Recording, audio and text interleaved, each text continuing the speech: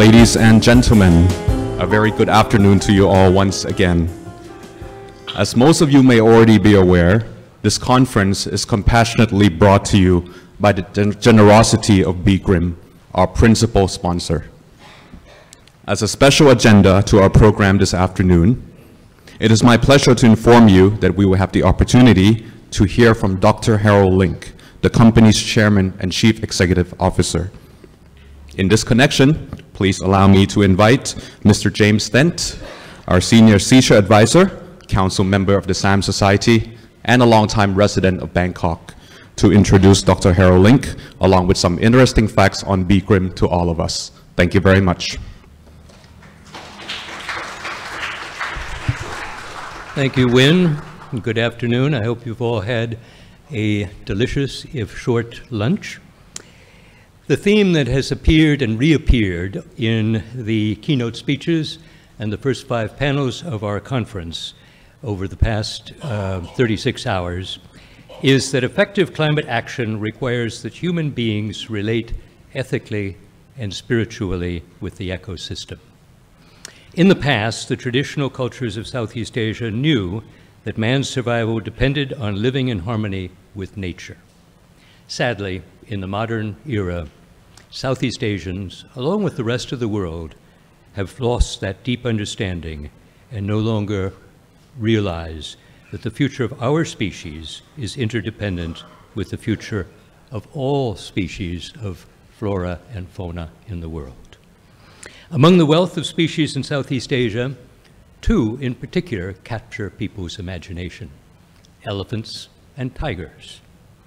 Our next speaker, Dr. Harold Link, will speak to us about the work of his company, BGRIM, to save the wild tiger in Thailand. The tiger, as we all know, is the apex predator. It is the top of the food chain in Thailand and elsewhere in ASEAN countries. For the people of Southeast Asia, recovering tiger populations in the wild can be a powerful symbol of reestablishing a harmonious and benign relationship with the region's ecosystem, as has been called for by all of the speakers whom we have heard in the first panels of this conference. Healthy tiger populations can demonstrate a restoration of Southeast Asia's traditional cultural respect for the living creatures of the forest. If tigers once again achieve sustainable populations, that would indicate that the ecosystem is once again in sustainable condition. Founded in 1878 by 2 Germans, BGRIM is the oldest company in Thailand.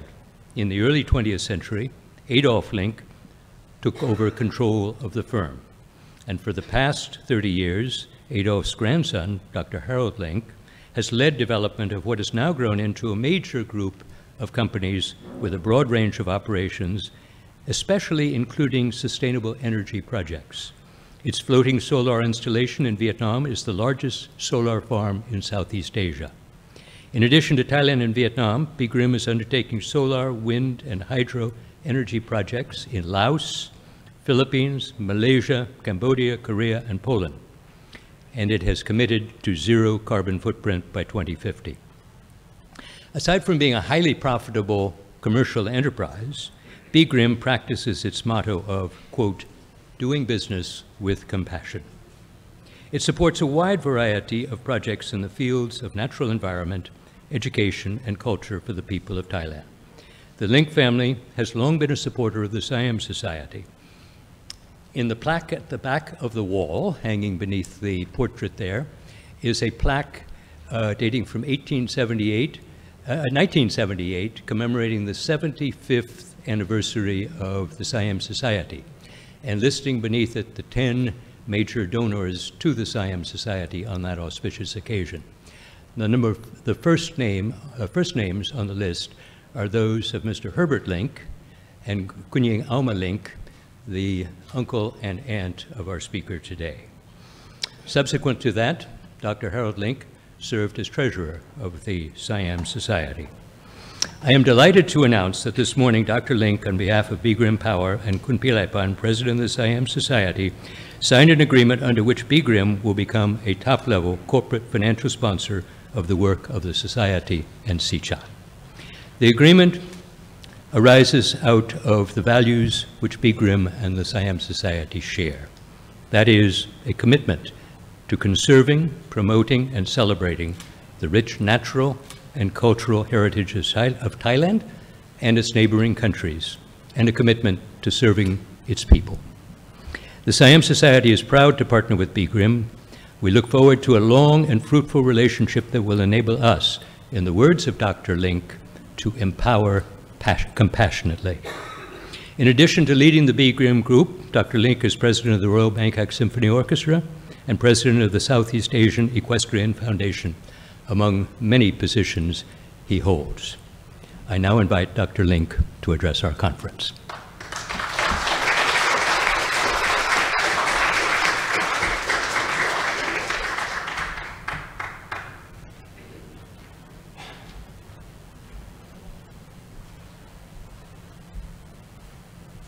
Thank you very much, James. We didn't know each other before, even though we arrived in Thailand about the same time. One says Thailand is a village, but actually maybe not such a small village. So thank you very much. My family owes everything to Thailand. So my whole life was due to the generosity of Thai people to have BIGRIM be an active part of Thai society. So we feel very much like Thai. Our children born in Thailand, one of our grandchildren born in Thailand, and we hope that the company will continue under the auspices of the other members of my family going forward. Now, nowadays, if you are not digitally active or your life is not really digital, you're not up to date. And of course, we now see that the new range of computers are even 1 million times faster than the current ones. And young people are very digitally active. Yesterday I was sitting with somebody who said that when mothers now are breastfeeding, often they don't look at their child anymore, they just flip through their Instagram. So, if we're not digitally active as a company, we cannot thrive in the new world. And so, BIGRIM probably the first company that will have a digital twin of a power plant, even though we have been searching the whole world. And we found finally a Thai company that can do it, part of Siam Cement Group. We brought a digital university, not a digital university, a university that teaches young people to become a good entrepreneur, and in that a digital entrepreneur. So bring kind of the capabilities of Stanford to Thailand, but not as a university as you know it, with professors teaching, but with business people teaching, those who have successful startups. And you all read about the metaverse. So kind of seems like people aspire to have their avatar do stuff in the metaverse. Myself, growing older, the last thing I want to do is have an avatar in the metaverse, or live in the metaverse, or live on the Mars. I think this is the most beautiful world, and it's worth preserving. So, when we are very active in industrial park development, or utilities there. And so now friends of ours want us to join their smart city.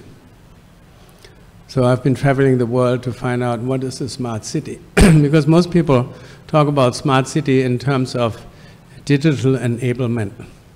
Finally, I found a person who I think speaks out of our hearts. He said, a smart city is one where you want to live.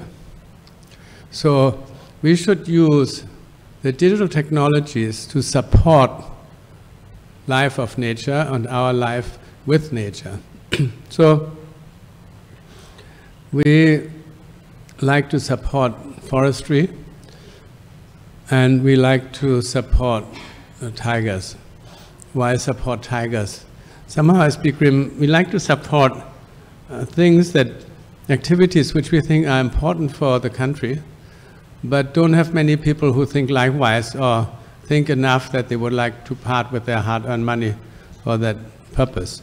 So tiger conservation, unfortunately, hasn't found any other company beside Bikrim to support it in Thailand. And so we try to do as much as we can, and now recently try to get other companies to join in this endeavor. So people ask, even in the company, why tiger? Scary. Tiger eat people. Why do you want to save them? And so I think the easiest way to understand for everybody also in this room is have a look when you take the top of the food chain out, and then when you reintroduce them, what happens to the landscape? What happens to the animals? And then you can understand why we have to protect the top of the food chain in our jungles. Whether it's in Thailand, whether it's in Malaysia, there are still tigers left, or Indonesia, where I just learned there are still 600 left, more than in Thailand. So can you maybe play the video? It's about how the wolves being reintroduced in the Yellowstone Park changed rivers.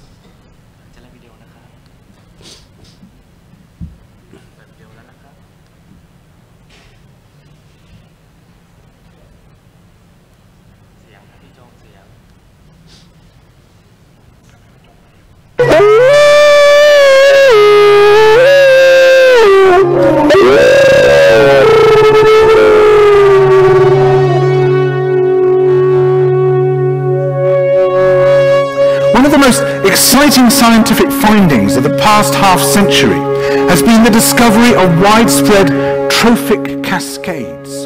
A trophic cascade is an ecological process which starts at the top of the food chain and tumbles all the way down to the bottom.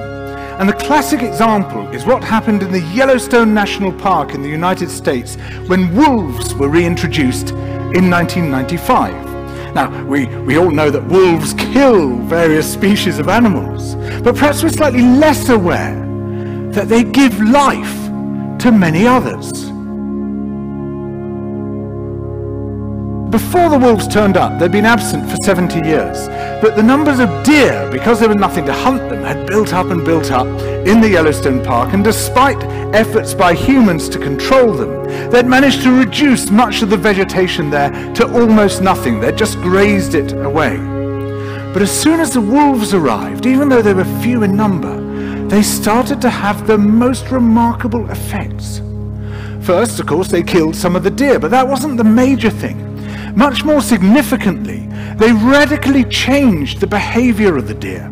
The deer started avoiding certain parts of the park, the places where they could be trapped most easily, particularly the valleys and the gorges. And immediately those places started to regenerate.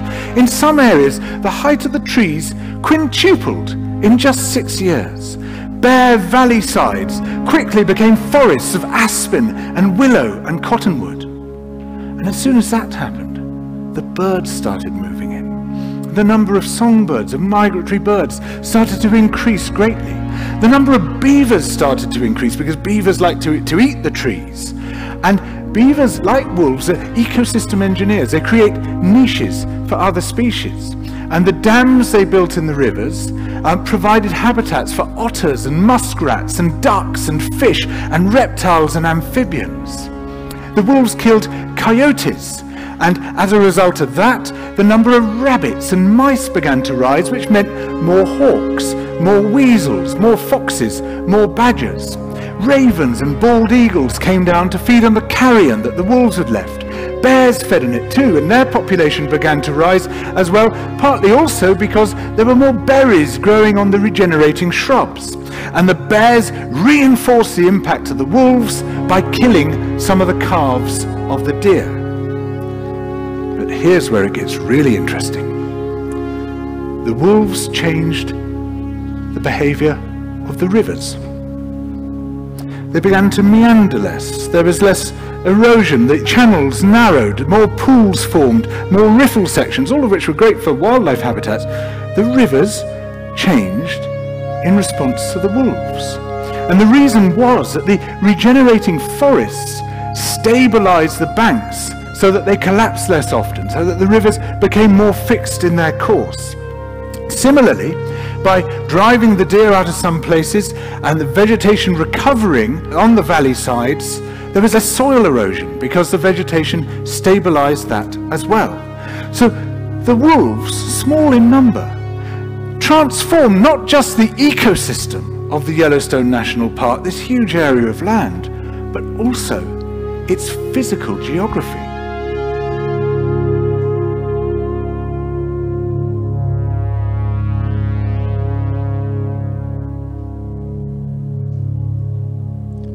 Thank you. So I think it becomes very clear.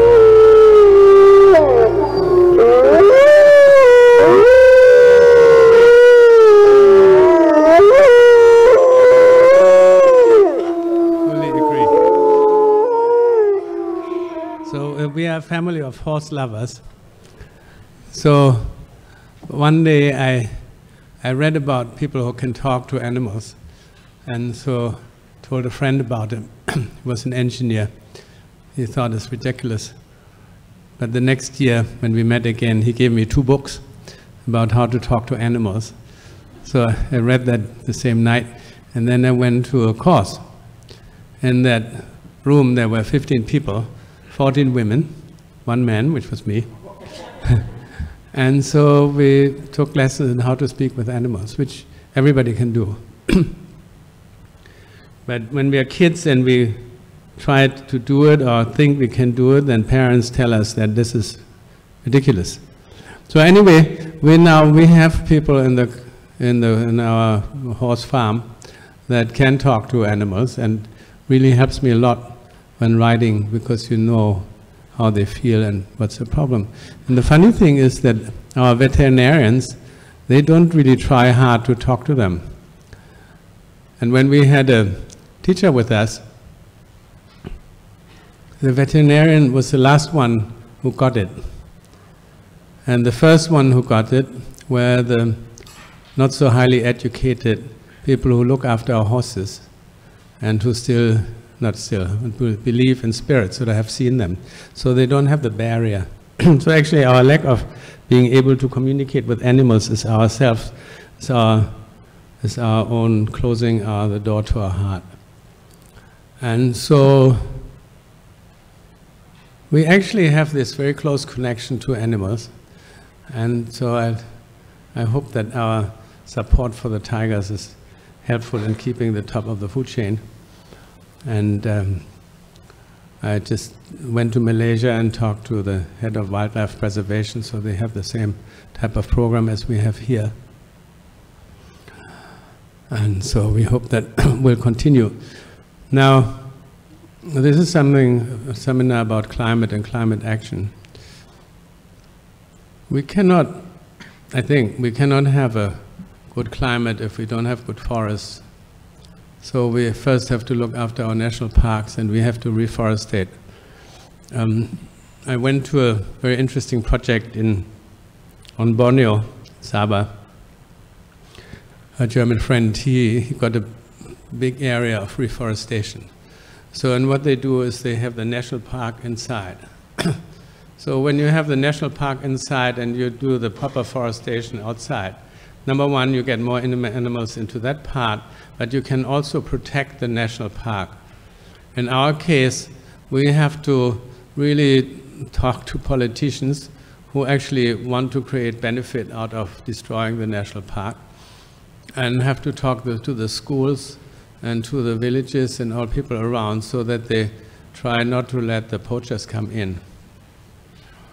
And when we started this work, the rangers had guns, but the guns didn't work. None of them worked. While when the poachers come, they have 18 different types of ammunition and very modern weapons. So we had to do many things to help them, because of course governments always have restricted budgets. And we will continue to do that, and we will continue in our forestation effort, because that's one way where people who produce electricity with gas can reduce carbon dioxide in the atmosphere. Now, we read all the time about companies that by 2025 they will be carbon neutral. Or I went to a building in Singapore and they said, this is the first carbon neutral building. So we are in the business of outfitting buildings. So I thought this is not possible, and the way the building looks, probably not. And it turns out they all buy carbon credits. So buying carbon credits is kind of like you remember in the 16th century or end of 15th century, we have the Catholic Church, you can buy your way to heaven. So, and then you have the Reformation coming with Martin Luther, not quite agreeing with that method. So I think we have still a long way to go from the electricity side to become carbon neutral. Actually, it doesn't look like it's very fast, because we read a lot about renewable energy, and Bigrim is probably the largest renewable energy company in Thailand, and we are in many different countries with large projects. But I just read that in 2011, 9% of all electricity was made by renewable power, and 11 years or 10 years later, how much you think went up from 9%? Would think went up to 30% at least, but it went up to 13%. So this is where we are. So all this carbon neutrality and buying of carbon credits is all fine, but doesn't mean that the world becomes less carbon intensive. Carbon is also not the villain. The villain are the gases. But it's not only carbon dioxide, it's also methane, and there's also NOx. So let's not make carbon a villain, because we need carbon in our lives. Let's try to reduce the carbon dioxide we exhaust. And we have to try to look after our natural habitat, so to be in harmony with nature. So we try a little bit, but we know it's a small drop in the ocean, but everybody can contribute a bit. And I'm very glad that Siam Society is also on this journey. Our family has been with Siam Society for many decades, so I wish Siam Society all the best for the future. Thank you very much for listening.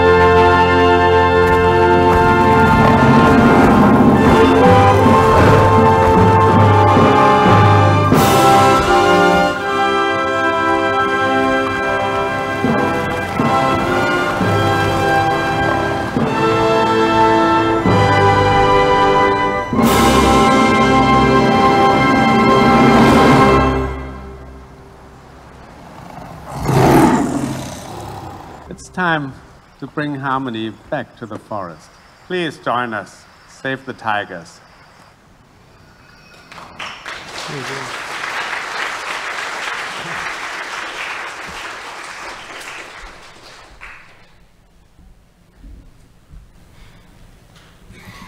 Thank you.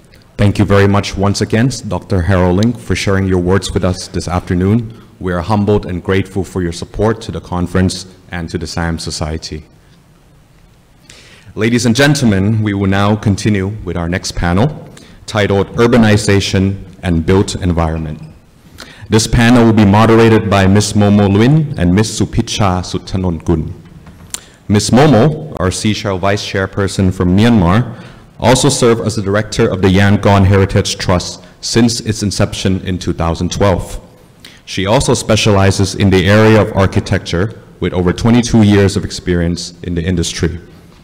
In addition to co-founding a private architecture firm, she has also served as an executive member of the Association of Myanmar Architects since 2001. Ms. Supicha is an architect and heritage practitioner with experience in projects related to history, heritage, architectural, conservation, and urban development. Her areas of interest include industrial heritage, sustainable development and climate actions, along with adaptive reuse of architecture in an urban context. I'd like to invite the speakers and the moderators for this panel to kindly make their way to the front at this time. Ladies and gentlemen, please join me in welcoming them with a round of applause.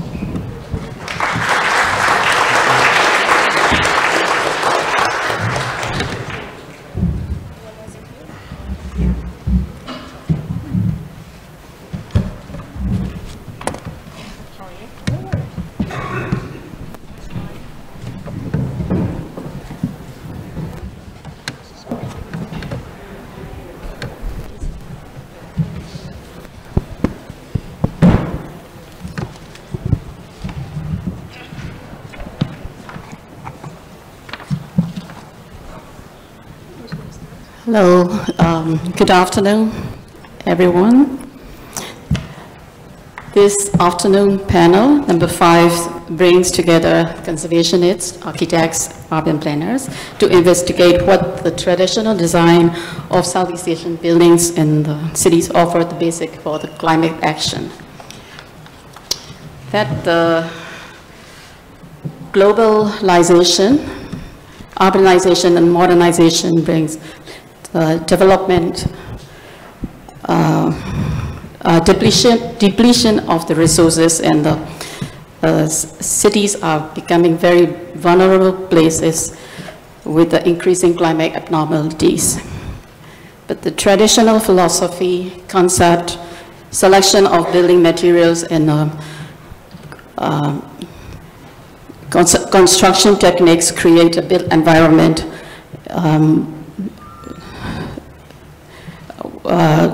the natural environment, balancing with the natural environment and its quality to responsive climate action. This panel will discuss the way that cities are responsible to make adaptable to the climate change. My co-moderator, Supicha, will introduce the panels. Thank you. So welcome to our panel today again. So our first speaker today is Ms. Lim Gaik Siang. She's the current president. She is the current president of Penang Heritage Trust and a member of City Council Technical Review Panel. She convened the Chinese colloquium for Penang Story and participated in the writing of nomination this year, resulting in the inscription of Georgetown as a UNESCO World Heritage Site in 2008. That's impressive. So we will have our first panel start now. I'll pass the mic to you. Sawadee-ka. Good afternoon. So thank you very much for Sicha and for thanks to Sama for nominating me to be the speaker here. So my topic today is why heritage conservation is considered as development, because many people think that heritage is against development, but is it true? Okay, so I'm going to address this question. And okay, any of you been to Penang before?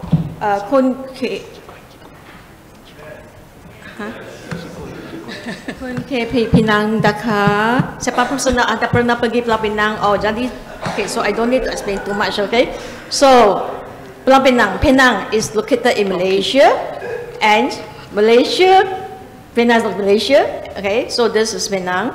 And Penang consists of an island and a mainland, okay? And total area is 1,448 kilometers square for the whole Penang state.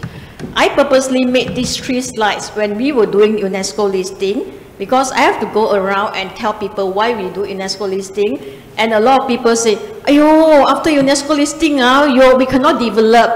So I want to explain how big is the area, okay? So total area of Penang state, Penang Island is 295 kilometers square, and Georgetown World Heritage Site is the red tip of the thumb, okay?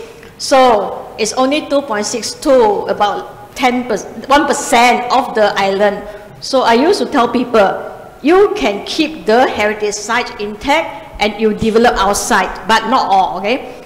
So in Georgetown World Heritage Site, total area is 2.62 kilometers square. It consists of 92 streets, 7 clan jetties, total buildings of 5,285, and out of it, 3,890 are heritage buildings. Impressive, nah? Okay. So, what about total heritage buildings on the island? You guess how many? 1, 2, 3, 4, 5? Outside World Heritage Site. 10, 100? Huh? 100,000 heritage buildings, okay? And recently, our government came up with a proposed local plan for the whole Penang Island, and the consultants identified 52 heritage buildings on the whole island. But let's see, how many? According to 1994 census, there were 12,500 heritage buildings on the island, and we do a simple minus, by calculator, minus 3890 equals to 8,653. So I think Salma, we should give them a calculator. Okay. Okay, so even outside of Georgetown World Heritage Site, we have 8,000 over heritage buildings. Okay.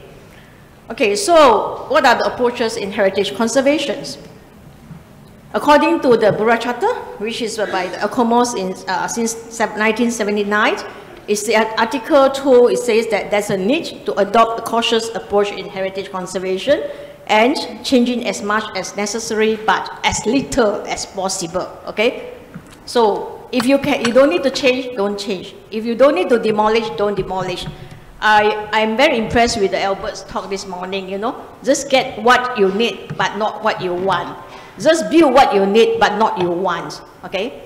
And the basic principles in heritage conservation is maintaining the original architecture form, maintaining the original architecture structure, maintaining the origin material, and maintaining the original techniques, okay? So at one side, we are talking about carbon neutral buildings, but we are pulling down carbon neutral buildings to build carbon neutral buildings. I don't understand. Okay, anyway. After Georgetown being listed as UNESCO World Heritage Site in 2008, then we came out with a special area plan as part of the comprehensive management plan for the World Heritage Site.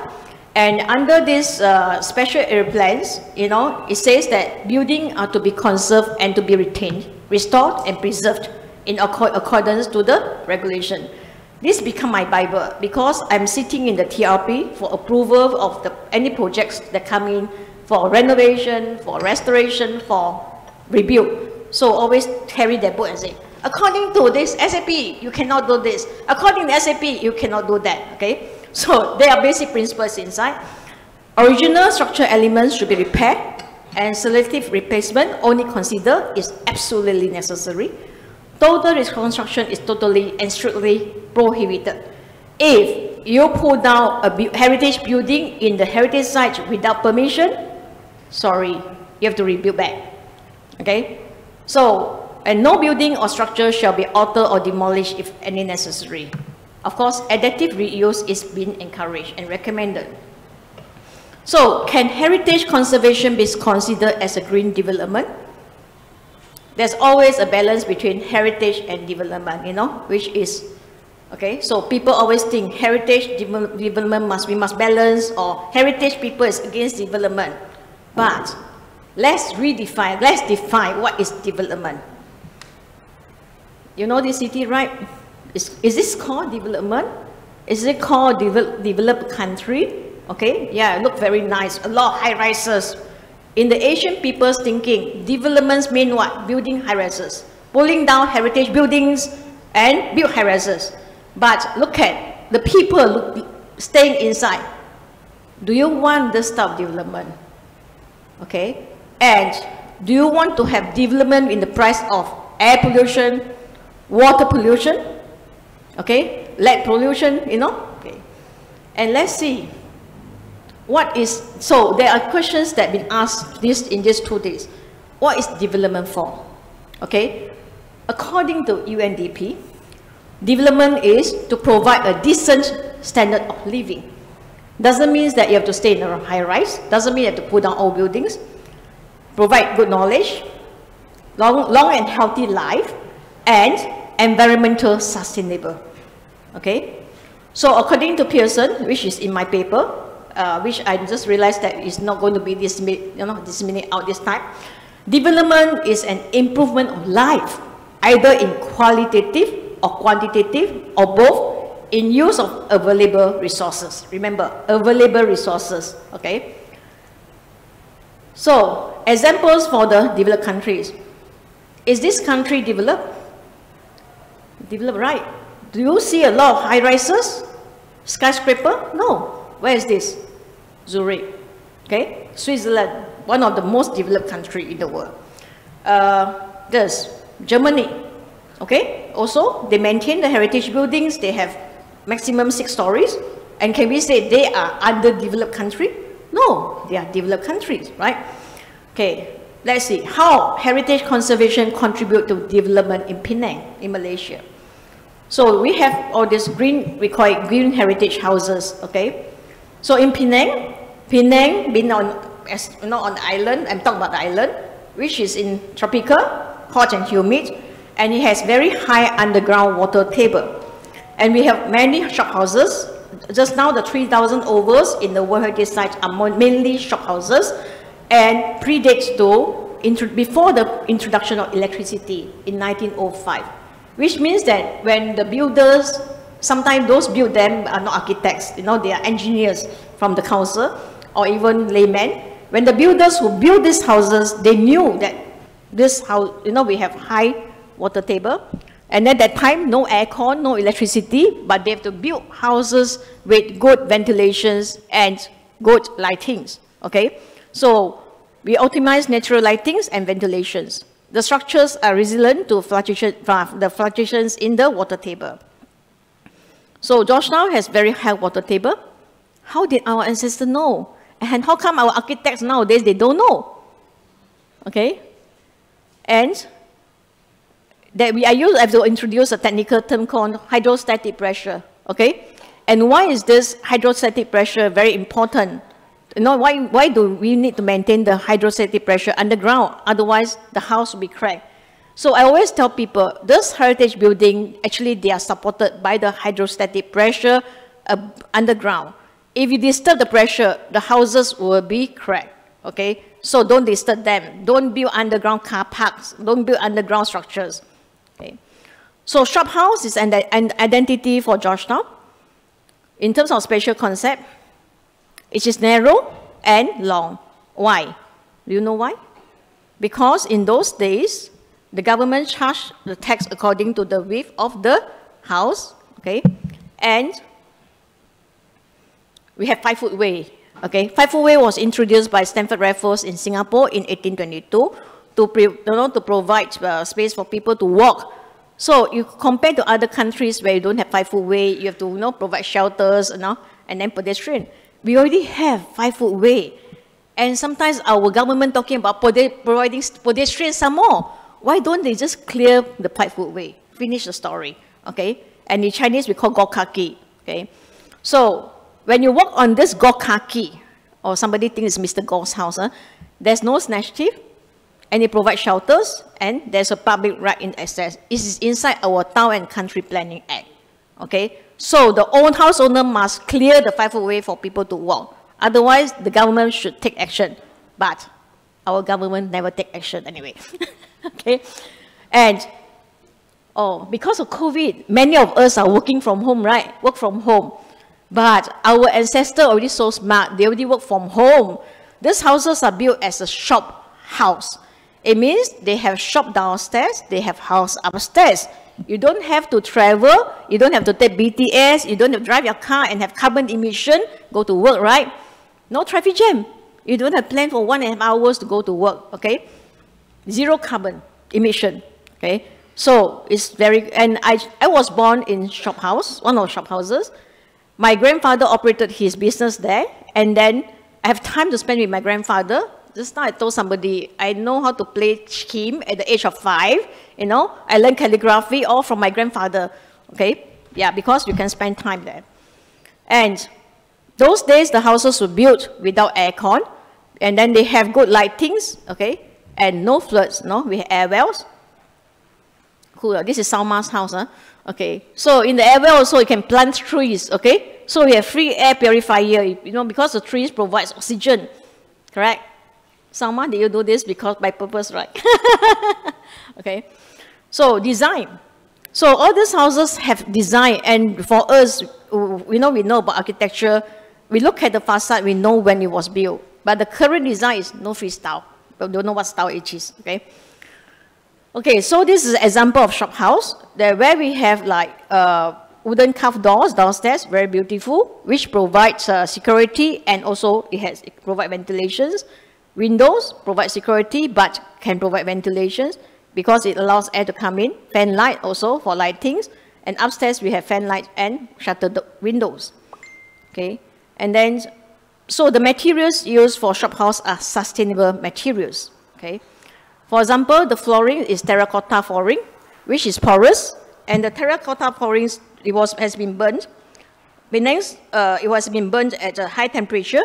Okay, so the flooring of many shop houses in Penang are red hue terracottas, and this style make from mixture of iron-rich clay, you know, with the water and press and dry in the sun before they bake in the kiln at the temperature of 1,300 degrees C. So because of this, it is porous. And our ancestors know that we have high underground water. That's why the material they choose is porous, so that the underground water can come out and breathe.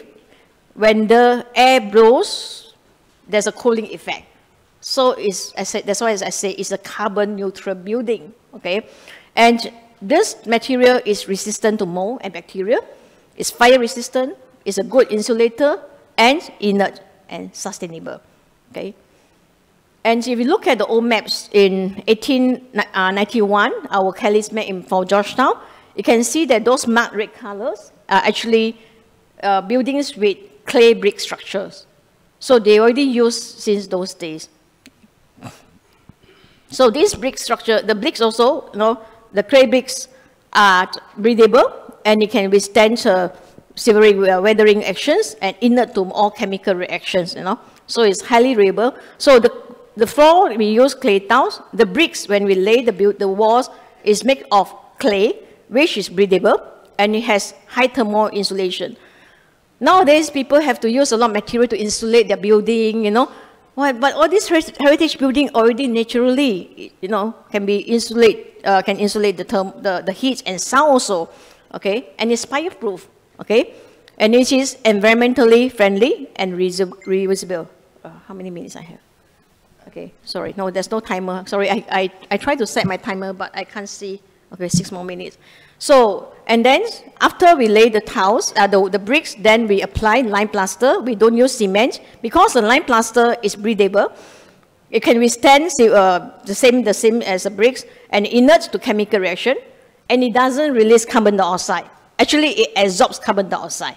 Okay, so again, with the correct bricks, with the correct plastering, then the moisture from the ground can come out, and then it can breathe through. We call it breathable. When wind blows, okay, there's a cooling effect. Then after that, we apply a layer of lime wash. If you want to have color, you just add this natural pigment. We don't use chemical. I hope there's no ICI or Nippon Paint salesman here. Otherwise, they'll kill me, okay? Yeah, because ICI or Nippon chemical paint is like a layer of plastic that covering your skin, you know. You cannot breathe. Then you will damage the wall, okay? Then we use V-tiles, which is made of terracotta tiles, which has the same features as the floor. And then it also is made of V-shape. It allows rain to flow downwards smoothly, and there's a small void between the tiles so that there's a good insulation from the sun. So our ancestors, they are so smart. They know we are hot, you know, humid, but then they build the buildings accordingly. This is Salma's house. I drew this door before. for them to make, okay? So the wooden door, and then the doors are made of timbers, and you can see here, you know, there's a vent that you can pull to open up, okay? And then it can absorb vibration and heat so they won't crack. You know, can be easily painted over. You don't like the color, you can paint, okay? And they provide ventilations. And this is the air vent, right? And then usually inside the house we have partitions, also with a lot of vent holes for ventilations. At the same time, they carve a lot of auspicious elements to provide the vent holes, you see? So we use timber floor, okay? Yeah. And then we have air well, granite air well, so which provides ventilation and lightings in the house. I have checked through all plans and I calculated averagely every 10 meters or 30 feet, there's an air well. So that we have enough lighting to come in and, you know, enough ventilations. And one thing good is with the air well, you see, of course, according to Chinese, air well is a place where you collect your wealth, okay? So I always go around and be a salesman, to, you know, heritage salesman, tell people, you don't cover your air well, because air well is a place you collect your money, you know. Once you cover out, money won't come in, no? Then you open out the air well, okay? So the air well is a place that they collect rainwater, and then rainwaters when flow through the underground drains, and then there's a cooling effect, natural coolings. Water cool system, it's not ecosystem. My job is engineering, compressed air, okay? Okay. Okay, if you compare it to under unsympathetic developments, that doesn't fit, it's not fit for heritage cities. Okay, the current development, you pull down heritage buildings, you build new buildings, what you have to do? You do pilings, you do waterproofings. When you do piling next to a heritage building, you are disturbing the hydrostatic pressure underground, you're going to disturb the heritage building. There was one time, we built a car park at Penang Mall, a big shopping mall, and it affected a few hundred heritage houses in the radius of 1 to 2 kilometers in the town, okay? Yeah, engineers always say there are solutions to it. Sorry, I'm an engineer, but I don't believe them, okay? Heritage building next door cracks, okay? And then cement is used.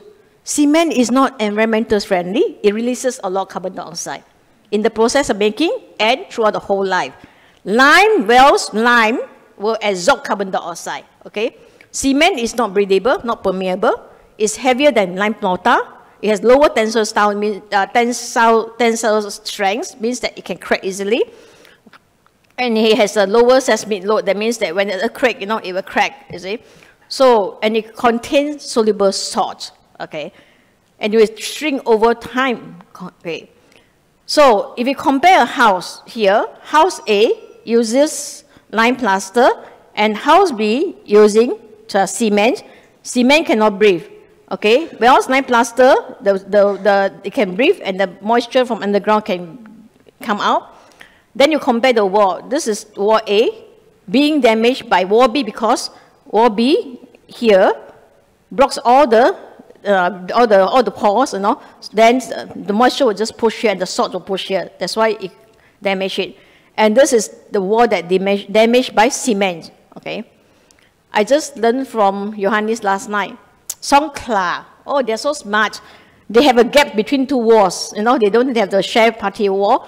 Then there's a gap so that your wall do not disturb my wall, okay? Yeah. Then there are other new materials like steel. You know, steel is very heavy, that you need a bigger piling, you know, and then, piling. Glasses, it reflects sun, and then, you know, it's not good insulation. Plastic, everybody knows, is not environmental friendly. I don't have to repeat here. So these are the modern materials that are not environmental friendly, okay? So conclusion, when you build a new building, you need new materials, right? When you need new materials, you need to have energy to produce them. And after you produce them, they are not environmental friendly. They cannot breathe. They destroy the buildings. They destroy the neighboring buildings. And there's a huge environmental impact. So, let's say if you build a building next door, okay, next to a heritage building or new buildings, okay, so this new building cannot breathe. You need aircon, okay, install aircon. And your aircon condenser, the heat will come out to the neighbor. The neighbor feels so hot, the neighbor has to install aircon, and then the neighbor, so this is the whole cycle of heat releasing to the environment, and more air conditioning is required, okay? So it's a bad cycle. Same thing, you need to have a lot of resources. You have to, no mining, you have to chop down a lot of big trees in order to provide new material for new construction. So is it called development? That's why the definition of development is very, very important, which I defined just now. So restoration saves the environment because we don't need to use a lot of new materials. The materials are recycled, and heritage buildings are cooler. It helps in reducing global warming, and the material used are organic. It's not harm to the environment. So heritage conservation is a green development, it's a sustainable development. It leaves more natural resources for our future generations. Thank you. Thank you very much. I cannot see the timer. Thank you very much, Ms. Gaik, for your insightful information to underline that there is a lot of traditional knowledges and collective knowledge from our ancestors that was embedded in our built heritage architecture that, as Momo say, maybe authority or policymaker must have to take into consideration to make the future generation and future generations buildings more sustainable for our society. Then coming up with our next speaker over here, we have Mr. Leandro Poco from the Philippines. Mr. Leandro is a Philippines registered architect and environmental planner with an over 18 years of combined planning and architectural practice, experience in both Manila and Singapore. He is eager to bring the evidence-based analytical and research method into practice and believes they are key in improving Asians' dystopias. So we give a little time for our tech guy to open up our slide. In the meanwhile, I go through his presentation, and I can say that this is one of the interesting topics that we all can learn using some technology to explain heritage and the heritage of urban area in different cities. So I will pass the mic to Mr. Leon. Thank you. It's a pleasure to be here. Thank you for the invitation. I would like to build off of the Georgetown. Hello? Hello? Yeah. I would like to build off of the Georgetown talk by expounding that the World Green Building Council finds that the built environment accounts for up to 39% of worldwide carbon emissions. But this doesn't actually account for the effects of car-centric sprawl and city regions like Metro Manila and I guess metropolitan Bangkok. Nor does it account for the inequities of space, opportunities, and amenities that accompanies these disparities in socio-spatial allocation. So new urbanism was developed, I think, back in the late 90s as a toolkit of best practices for retrofitting suburbs and developing new communities to reduce sprawl.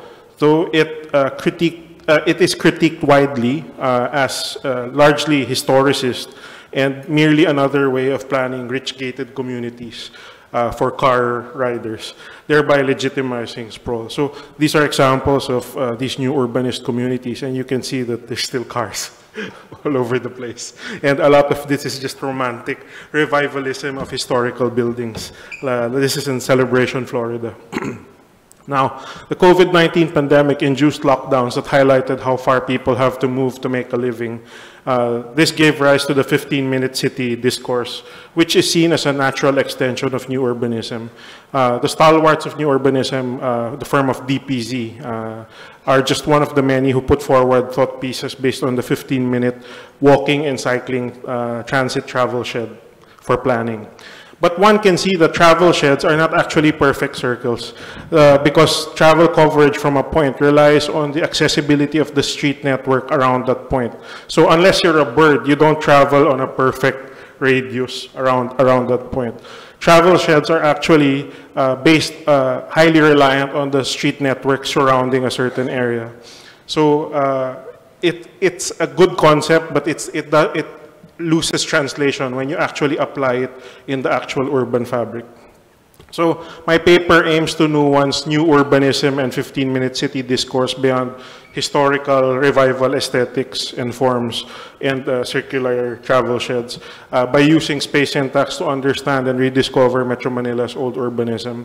The aim is to apply space syntax and to highlight how to retrofit our existing city regions for sustainability and resilience. So that's the introduction. I'm going to walk over some concepts in space syntax just to give you a rough idea of what this is all about, and I'll go over the research findings.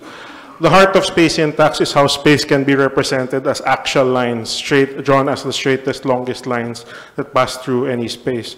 So axial lines, if you walk through the city, you'll actually see things as axial lines because you move in straight lines, because our eyes are mounted in front of our heads. So each street or space is represented as an axial line, and then it's counted as a node, which is then grouped together according to their connections and then analyzed using mathematics. So space syntax is actually graphically applied network theory. So the analysis of the spatial network highlights centralities that are most useful in the analysis of cities. So there are two main centralities that we're going to focus on: the closeness centrality and the betweenness centrality. The closeness centrality is the part of the network that is the most easiest to get to.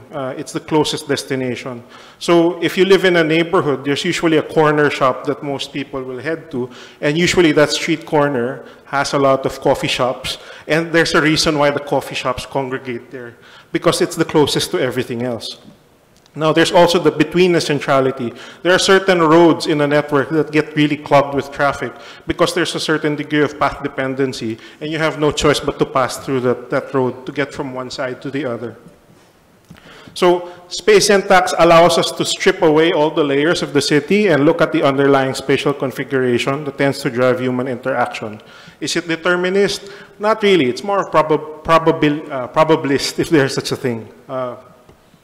Unlike, I mean, as a little bit contrary to the prior talks, this strips away the semantics and the semiotics and just looks at the pattern, underlying pattern. And then you start rebuilding it back and you start realizing, there's a reason why these meanings are there in the first place. So it's been useful for archaeologists to discover socio-spatial knowledge that's embedded in archaeological sites, because there's no written record about how these spaces were used in the past. It's usually very ceremonial, but you don't have a clue on the daily life of these inhabitants. So the first important key concept of space syntax is called natural movement. Basically, what it says is that the more accessible you are, the more likely you're going to get traffic. So that's natural movement. So without any fancy modeling, they're able to see that 72%, rough 60 to 72% correlation of the network with the actual traffic count in cities like Tianjin and other countries. The second key concept is called movement economies. So naturally, where there's more footfall or more vehicular traffic, businesses will want to set up there. So that's a movement economy. There's also an adverse movement economy, because when more businesses and more people are there, the more victims of crime you can have. So the movement economy goes positive or negative. It can go both ways. And lastly, it also highlights what is an imposed order versus an underlying structure. So let's say in university campuses, when you have lawns, people walk across them. That's structure. But when you impose an order, like when you define a certain grid, but people won't walk on the walkways, that's an imposed order. So it's been very helpful in understanding Iran's ancient cities, because a lot of these centralities that form in Iran's ancient cities actually correlate to where the bazaars are, where their ancient bazaars and marketplaces are. So where things are accessible, commerce usually tends to congregate. So these are the research questions. I'll just go over them quickly and answer them. This is the nerdy slide for the methodology. Basically, I'm covering Metro Manila from 1851 to 1899, 1905, 1935, 1946, and so on. It's a lot, but I'm going to wrap through everything. So this is Intramuros. This is the map of Manila, downtown Manila, back in the Spanish period. And you can see that the walled city of Intramuros was founded by the Spanish. It's a reproduction of the European town following the laws of the Indies. And you can see that it follows a Cartesian grid. And there's a fortress surrounding it with certain entrance gates. We modeled this into space syntax, and we're able to highlight that a lot of the civic structures are actually primarily located in the most accessible parts of the grid inside. If you were a citizen or a resident, if you were a Spanish colonist, this is the world that you knew, because everything else outside is cool, in a cooler gradient. Everything is happening in the heart of the city. Everything that's peripheral is coming out at a cooler gradient. So the higher the value, the more accessible it is. But if you model accessibility outside of Intramuros in the 1898 map, you'll see that actually the mission churches that were founded by the Spanish have higher accessibility values for pedestrians. And you can see that a lot of the white dots that are planted all over, these are the churches, they actually have higher accessibility values, because the Spanish intention was to Christianize everybody. So they wanted to bring the churches close to the people as possible. Now, the interesting thing is, Intramuros was the colonial center, but you can see that it's actually the least accessible. It's placed in the center, but no roads lead to it. All the roads lead to Binondo, which actually is the world's oldest Chinatown. Because the Spanish didn't want the Chinese traders beside them, they relocated them in Binondo. And by happenstance, Binondo becomes the central hub of the spatial network. So the imposed order of Intramuros being in the center falls apart, because it's actually Binondo that is the main hub of the city. Now, okay. In 1905, I mean, when the Spanish-American turnover happened, so all of a sudden we became an American colony, Daniel Burnham prepared the Burnham Plan for Manila, and his objective was to unify the Spanish city and expand it with a radial concentric grid from a ceremonial core. So you have a nice downtown civic core here that's a bit like Washington, D.C. So we modeled that, and you could see that what Burnham creates is actually a very diverse network of grids. And all of these little accessible neighborhoods are interconnected by walking through the diagonals. What this makes is a very walkable, interconnected city that's fine-grained. And if you can walk from 5 minutes and string together 5-minute walks, you can go from the edge to the core of the city very easily. Now, but the irony here is that because of this Burnham grid, it actually sucks away the integration core of the city away from the downtown. So again, the attempt to create a civic core is an imposed order, but it falls apart because all the action actually migrates to the north and south of the Pasig River, which it's a consequence of the density of the grid in those areas. Now, in 1945, that's actually the tail end of American colonial rule. Manila reaches, it's like a peak colonial city building, and you can see that this foreshadowing of segregation in the north and south actually happens. So you could see that the network divides and segregates to northern and southern cores. And this is partly a consequence of the lack of bridges spanning the Pasig River and the large amount of industrial land that had to be allocated beside the river. So that segregated the north and south sides. And interestingly, this is a little bit detailed, but I'll just go over it quickly. The accessibility of the southern side is actually higher than the northern side. And this points to how this southern side is called the Bayfront area. This happens to be like a gated enclave, an ungated enclave of the Americans. So all the yellow dots are all the institutions that the Americans founded and the American businesses. They were all founded in the most prime addresses of the city. And this sort of points to how the spatial network is actually more accessible in those areas. Now, in 1967, this is the first metropolitan survey of Metro Manila, and you'll see that there's a planned circumferential road called EDSA. So if you ever visited Metro Manila, EDSA is this mega infrastructure that you will probably encounter during your visit.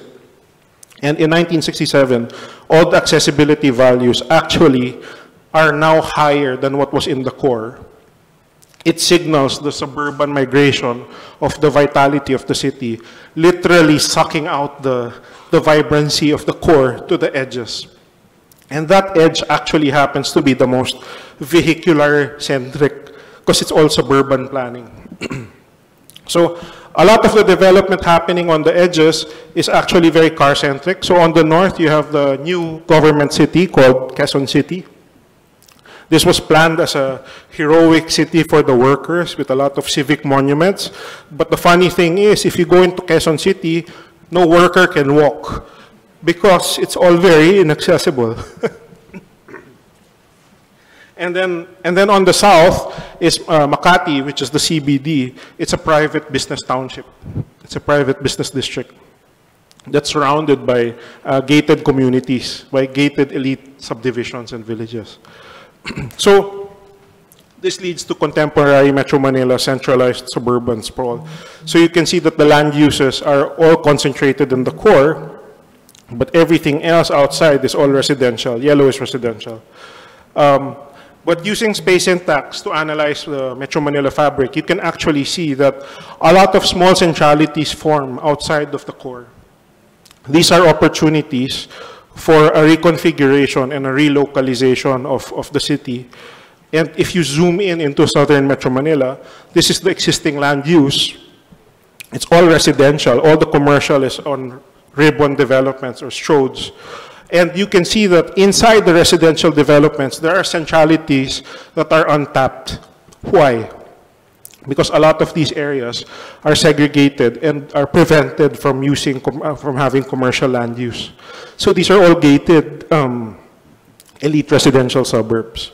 Now, space syntax highlights this and allows us now to revision what those travel walking sheds are.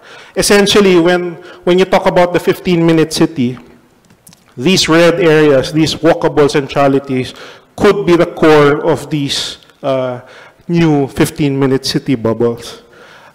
So I hope I was able to show how space syntax can be used to translate that idea, that very rough schematic idea, into actual planning. I'm actually using this in my practice also. Thank you.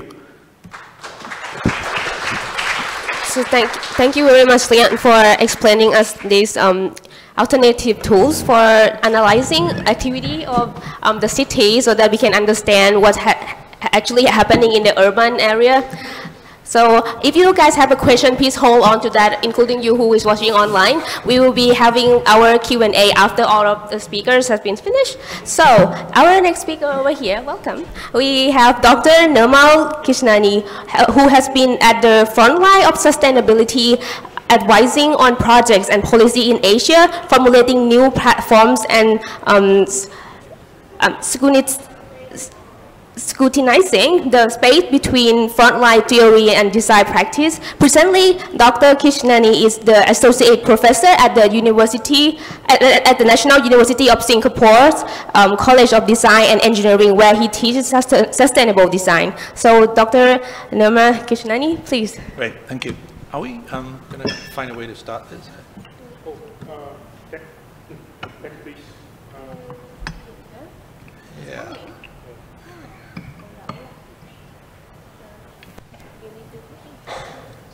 Brilliant. Thank you. Thank you for the invitation, Siam Society. Now for something completely different. So I'm going to talk about the work of one architect, Hoang Tak Hao, in the context of Vietnam. His work represents the urban-rural divide, giving voice to the many communities that are left behind in the countryside. His work is also representative of a new Vietnamese sensibility. He adapts a vernacular architectural form to contemporary realities. It is this act of interpretation, this intersection between the traditional and modern, that Mr. Hao finds his voice. His work also implicitly acknowledges the exigencies of our time, environmental problems and social inequity. Before I begin on the presentation proper, I'd like to acknowledge my co-author, Alakesh Datta, who's not here, who is also a colleague at the National University of Singapore. So,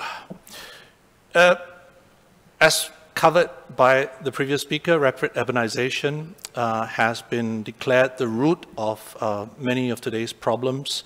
Here we see an aerial view of the city of Mumbai by photographer Johnny Miller, and it so graphically demarcates the city into social spaces. The blue patch to the left, the slums, the buildings to the right are your upper middle class houses, and to the far left, a polluted river.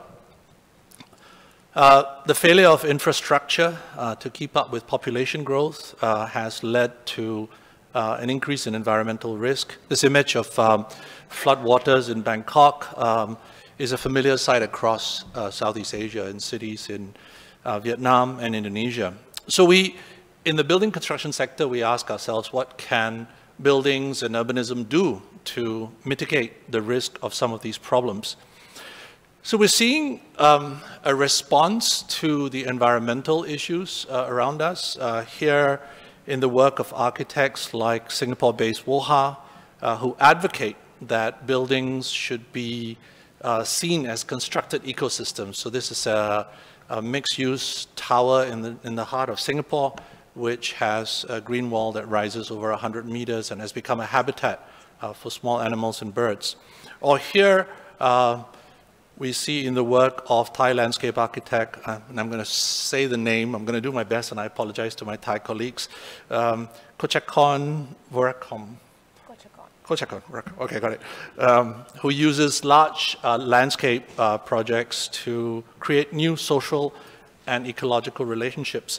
So while cities struggle with the influx of people, we see the hollowing out of the countryside, small villages and towns where there is disrepair. In the Vietnamese context, the Doi Moi policy in the 80s and 90s led to a progressive migration of people from villages into the country, into the city. Every year, for example, 100,000 people move to Hanoi, 130,000 to Ho Chi Minh City. And this is a problem for both the city and the countryside at large. So Huang Tak Hao was born in 1971, trained in Hanoi and in Italy. He's currently based in Hanoi, where his firm, 1+1 is more than 2, focuses on community architecture. He sort of fashioned himself as something of a community architect, focusing on buildings, small community buildings in the countryside. There's something special about his approach, this blending of traditional form and craft and materiality with a unique sort of modern twist. I'll very quickly show you a few images before I talk about the principles of his work. Here is Cam Tham Community Center outside of Hoi An in central Vietnam. This is the Jungle Flower School in Vo Na District, which is a mountainous area north of Hanoi. Nam Dan Homestay and Community House in the Quang Ba District, northwest of Hanoi, on the border of China, and the Ta Pin Community House in the Sapa District, which is a famous tourist area. So Huang Tak Hao is very much an activist, an agent of change. He's often the initiator of the projects. He solicits and defines needs and finds the funding for the projects. The buildings are as much a product of process as they are the subjectivities of architectural thinking. In each project, he brings multiple stakeholders and resources, and these include members of the community. A lot of what happens on site is driven by both the community themselves, but also the craftsmen that do the building in the final. I'd like to talk a little bit about his process in the context of one specific project, the Earth Village in Nam Dan. Since 2013, Huang Tak Hao began collaborating with an NGO in Vietnam to lend his design skills to a particular problem.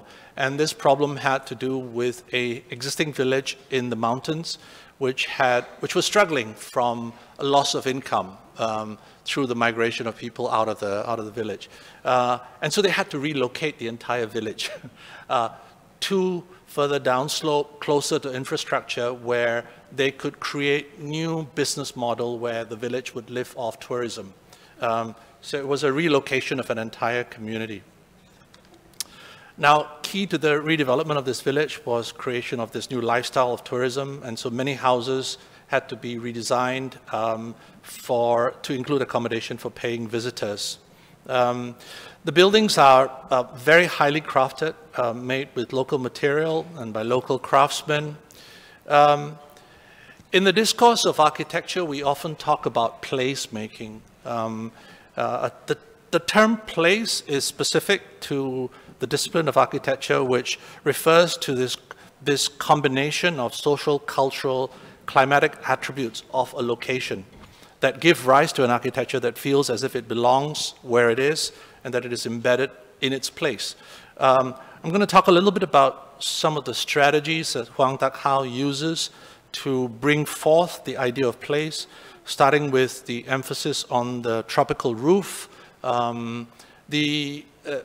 Dating back to the 80s, when we first began to seriously bring tropicality into the regionalist discourse, the roof was celebrated as a form, as a giver of identity. Yeah?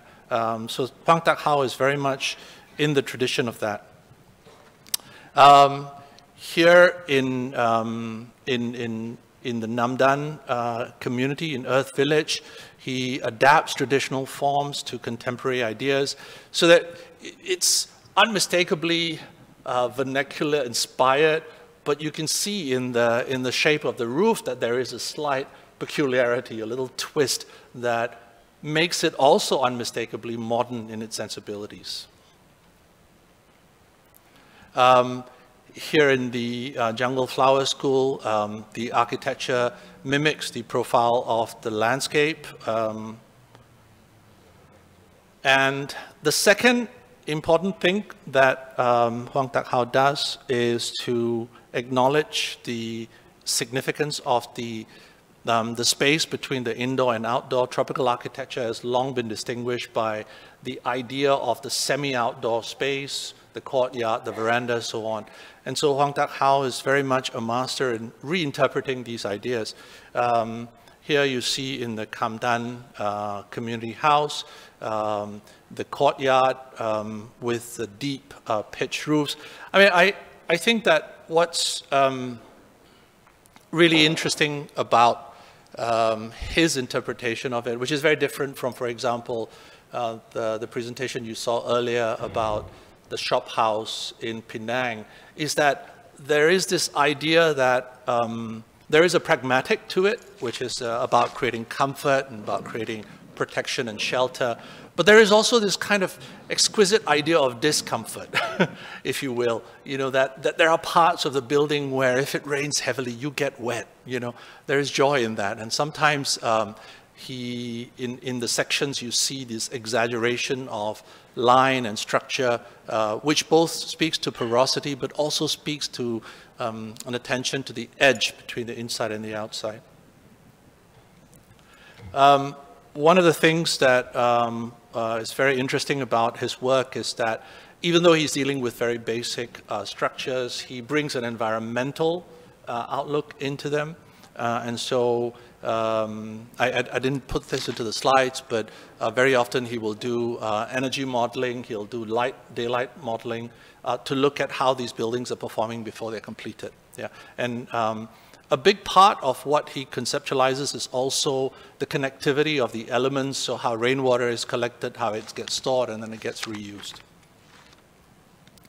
So I personally think that his work is filled with these many sublime moments where the relationship to nature, the outside world, interacts or blends in with the inner sanctum of shade, shelter, and privacy. And all of these, there is one other very important ingredient, which is materiality. He showcases an amazing ability to handle local materials. He's very much a master of the low-impact materials, such as rammed earth, stone, adobe bricks, timber, etc. And most of what he does is built by local craftsmen. So there is this kind of implicit in the construction process an upgrading of the skills that are in that industry at that place. I think he's been incredibly successful in the way that he's brought materiality into the conversation. And in some ways, the materiality of his architecture speaks to the question of environment.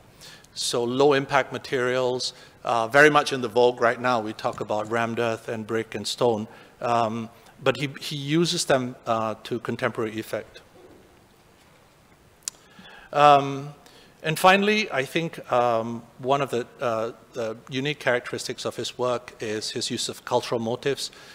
Here you see him using in the Tapin community house, he uses the pattern of the scarf, or the women's headgear of this small community in the north of Vietnam to kind of echo that in the creation of his architecture. So like every successful architect, he's had to move out of his comfort zone. He gets commissions now from peri-urban and urban projects. And what we see is continuity of ideas. Here in the Da Hop Kindergarten and Primary School, on the outskirts of Hanoi, you see the use of form as a way of echoing topography, the landscape. We also see in the porosity of form the same kind of intent with regard to passive design, the introduction of courtyards, of airwells, and light shafts. As he moves into even more dense urban settings, they become even more challenging because the city is, unlike the countryside or even peri-urban areas, can be inhospitable. It can be polluted, it can be noisy, and so the idea of the building open to the world around it has to be reimagined. Here in the Institute of Mathematics, Advanced Study of Mathematics in Hanoi, we see the courtyard, the inner sanctum, repeated, with the vegetation now becoming very much a part of the vocabulary of the architecture. So the courtyard becomes a kind of an urban oasis here, becoming a way of shielding residents from the noise and the pollution of the city.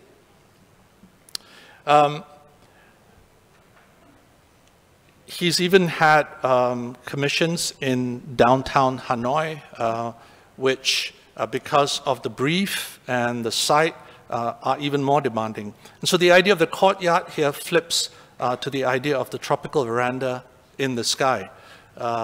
This is Dream Residences. It's a hotel and apartment on a small site in Hanoi, where the architecture attempts to create elements that are found in nature, on its roof, and on facades.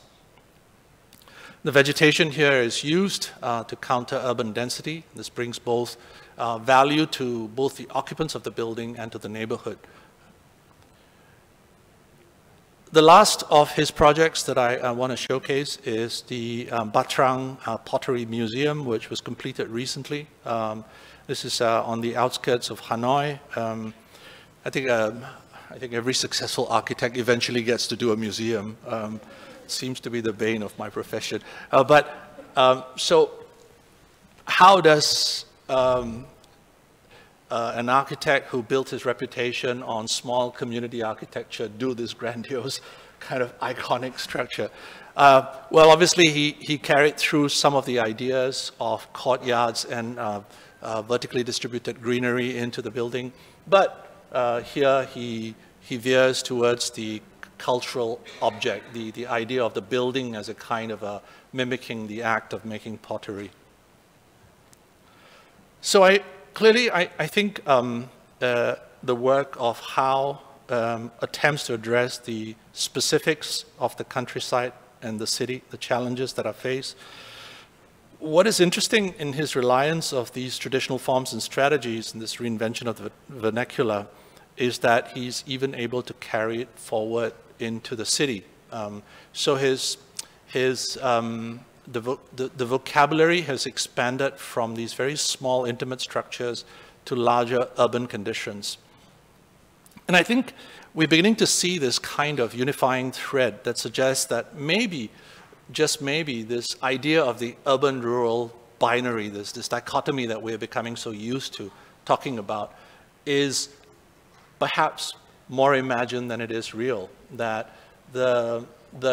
what happens in the city is very much contingent on what happens in the countryside, and what lessons we learn from the things that we do in the countryside have a role part to play in the way that we design in the city. I'm going to end with a quote from Rahul Mehrotra. Rahul is an urbanist from India. He's a professor, also is a professor in Harvard Graduate School of Design.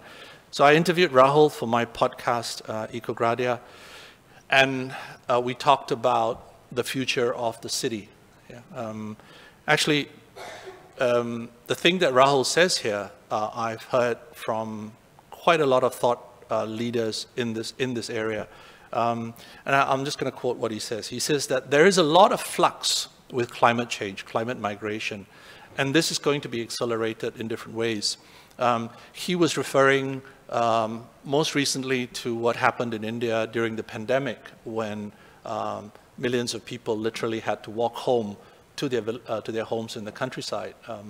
And that the idea that as people migrate to the city, they leave behind their homes and their histories is imagined. Yeah? And he says that it will not be a clear urban versus rural, rural versus urban.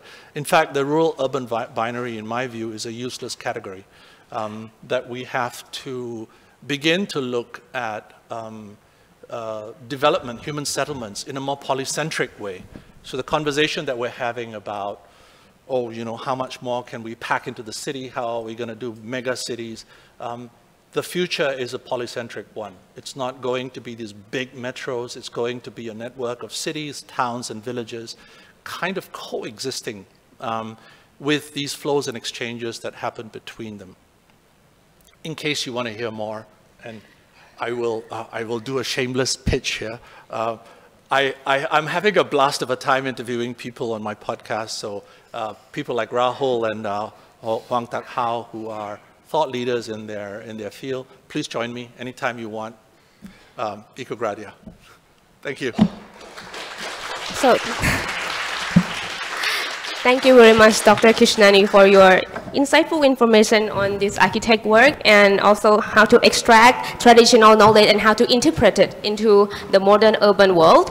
So, coming up with the last speaker of our panel, last but not least, we have Mr. Sibarani Sofian, who is a passionate urban designer, planner, and a business leader with extensive experience in various urban projects in Asia, especially Southeast Asia and Indonesia. He focuses on executing sustainable urban development based on an integrated multidisciplinary approach. He also initiated the formation of the Indonesian Urban Design Institution in 2019, for which he is now serving as a president. So, all to you. Okay, thank you very much, Sekcha, for the kind introduction, fellow speakers and moderators, and also the participants of these exciting talks, yeah, and seminars. So, my name is Ibrani Sofian, and you probably aware about the new capital city relocation. That's probably something that I will talk about a lot. And this is going to be, again, another different directions from the various speakers in here. Some talking about the shop houses, some talking about the city expansion in the sort of like huge modeling, space syntax, and another one, rural architecture. And I think I'm going to work on another scale. And this is a huge effort, and titled New Direction, Culturally Inspired Urban Forms of Indonesia Capital City Nusantara. And I'm here to actually learn together with you because I'm very much inspired by the terms or the phrase that the Reverend Anil mentioned about this morning, this afternoon, sorry. It's one thing that changed, that constant is change. So you're gonna see a lot of changes. You're gonna see also a lot of the changes in different scale, different topics, and also different probably execution of how this new capital city will be coming. So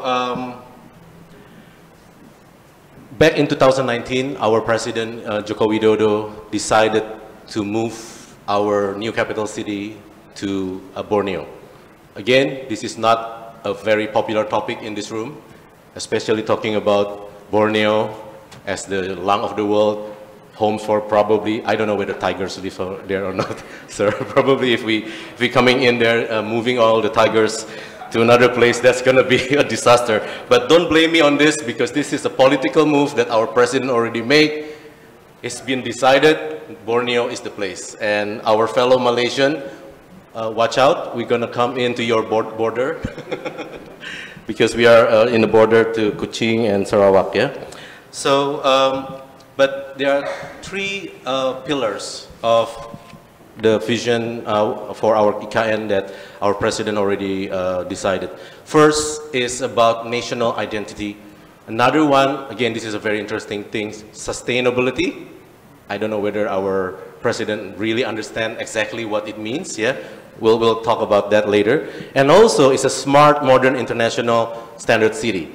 So, all these three, if we are talking about in the terms of our academic sort of discourse, three very different directions.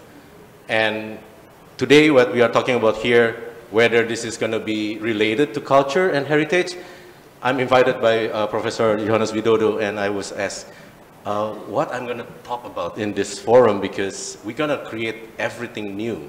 So there's no history, there's no heritage on this. But later I realized that there is actually a good discussion that we can bring out in here because the nature itself is a heritage. And the culture itself is constant move. The culture that we have in the past could be something, the culture that we will adapt in the future. Talking about sustainability, when we, after 2019, the competition was done, and then he was happy that we have a winner, which is our scheme. In 13th of January 2020, our president, just right before the COVID, yeah, came to the Sustainability Week in Abu Dhabi, and this is the phrases that he brought into the forum in that time in Abu Dhabi. Smart metropolis, 80% renewable energy, zero emission city, and then bringing the best technology and innovation forward and the best wisdom and low carbon efficient pedestrian friendly city, all kind of what we call the wish list of a future city, all in one. And imagine that I have to deliver all this in one location with all the KPI within a very short limited time and showing that whether this is right or not. And I'm here to actually learn with you guys whether I'm in the right direction or not. Okay, let's see. how big failure did I make or not. So 2% temperature reduction. This is coming to a little bit more quantifiable KPIs. 2% temperature reduction, 80% alternative energy, 70% green area. So compared to our lovely city of Jakarta, our lovely city is only having 9% and 11 million people. I don't know, that's Bangkok will probably in the better shape or not. Sometimes Jakarta probably worse. Net zero emission, and there's a small little print in there, by 2060, and probably, I don't know whether it's gonna be there or not. 10-minute cities. Just now, Leandro mentioned about 15 minutes. Yeah, we have 10 minutes, so we are better than that. 10 minutes and 80% public transport. And for all those urbanists here in this room, you know that all this KPI is not gonna come together in one city.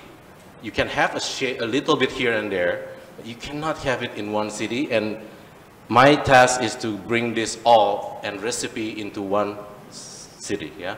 So I don't know whether I'm gonna get there or not. So the location of our capital city, sorry, if you're not familiar with Borneo, It's in the East Kalimantan, it's East Borneo. If you are aware about city of Balikpapan and Samarinda. So this is between the two.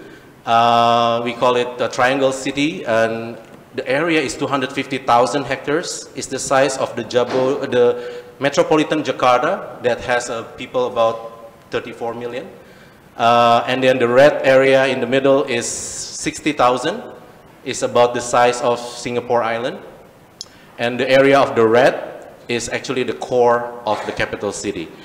In all, we're going to bring together a population of 1.8 to 2 million new residents. Balikpapan and Samarinda itself have roughly about 1 million, bringing together about 3.8 to 4 million population of people. So bear in mind, this is not Jakarta, and capital city of Nusantara is not going to be a relocation of Jakarta of 11 million people to that location. So it's going to be somewhat in the middle of the population of that. So that's our design, Negara Rimba Nusa, and our president looked very excitedly on that, and our Minister of Public Works there. So that was in 2019. If you look closely, it's near to the coast, and this is again when I mentioned about changes. Changes number one, change the location of your competition, because we think that it's near to the water, is near to the climate change, so the water will be rising. The president's afraid that it's going to be flooded, just like our Jakarta Palace was flooded in 2008. So move it up. Okay, so we'll move it up. But the idea of the Negara Rimba Nusa, probably one may ask, Negara means state, Rimba means forest, Nusa means archipelago. If you ask the Indonesian here, what does it mean? It means nothing, because it doesn't actually even create a phrases, you know. Negara Rimba Nusa is just a brand name, but it encapsulates three different things. That the city is going to be there. We cannot deny the fact that we're going to bring in a full-fledged city with all the system in it. But it is very much happen in the area of the jungle.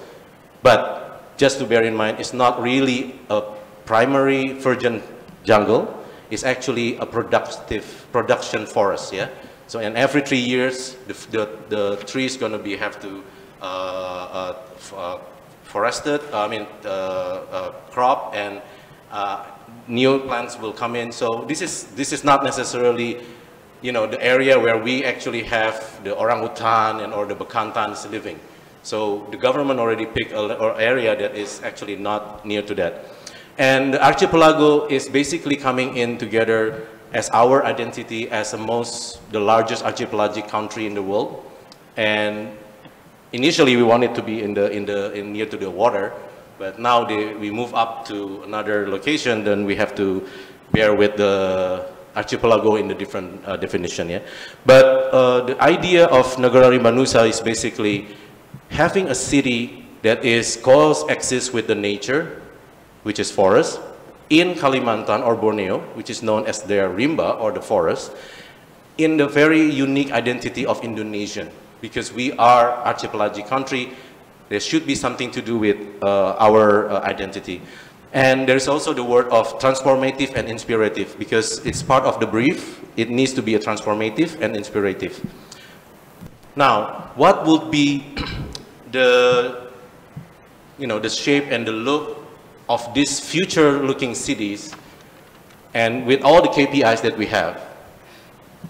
This is several winners. Yeah, the first one on the left is actually predates me. That was the first brief that was done by somebody that I cannot mention, but it was done even without any site. So it's just imaginary city for creating certain level of concept. And it looks very much like, I don't know, you know, the five, they call it Baphomet, right? It looks like the five different, but that's probably related to our 5 rules of Pancasila, yeah, in Indonesia. And the other one is called Infinite City, the second winner. The third winner is called Kota Seribu Layar or Seribu Rajutan, yeah. It's a network of a city, of a layered city. So what you can see is there are various options, there are various shapes that you can actually arrive to a different solution, but responding to the same brief. So all the brief is the same. So the hypothesis that we want to have in here is, to what extent the heritage culture of Indonesia, urban form and architecture, could bring forward the new direction of the future developments. And we hope that the IKN design in here kind of like respond to all this, sustainable and smart city, but also try to develop a new future developed urban forms that I would like to really learn from everyone in this room. So I'm going to be quickly moving into the material. So the location that you can see in here is pretty much what the Borneo looks like. Borneo has a very distinct characteristic. There is no volcanic activity. There's no mountain that is too high, but there are very annoying bumps. Small little bumps in this kind of level is not very noticeable, but when you are in there, it's actually pretty strong. So you can see a 20 to 30 meter difference in every 100 meter you move. For a developer, it's a nightmare, right? So, but then our government decided, let's move it there because we like it to be on the mountainside, although it's not really a mountain. We don't like the water, although we are archipelago country. So, so we are asked to, changes number one is to ask to move up to the hill. So, but then the response that we have, that we need to start to build in, is how we start to bring in the language of the archipelago, the language of our natural terrain. We call it tanah air, the land and the water that is bringing out the life. But then at the same time, we have a tradition of creating an axis. Indonesian, we have the cosmological axis, and we'll explain to you later about it. But then this is just to show you how we are dealing with the contour without really changing the landscape too much, introducing a new type of axis that also have the vertical pillars of our cultural representation of our 34 provinces. You're probably aware Indonesia have 17,000 islands, and we have hundreds of languages. We have very different people from the east to the west, north to the south. So we have to represent that into one space.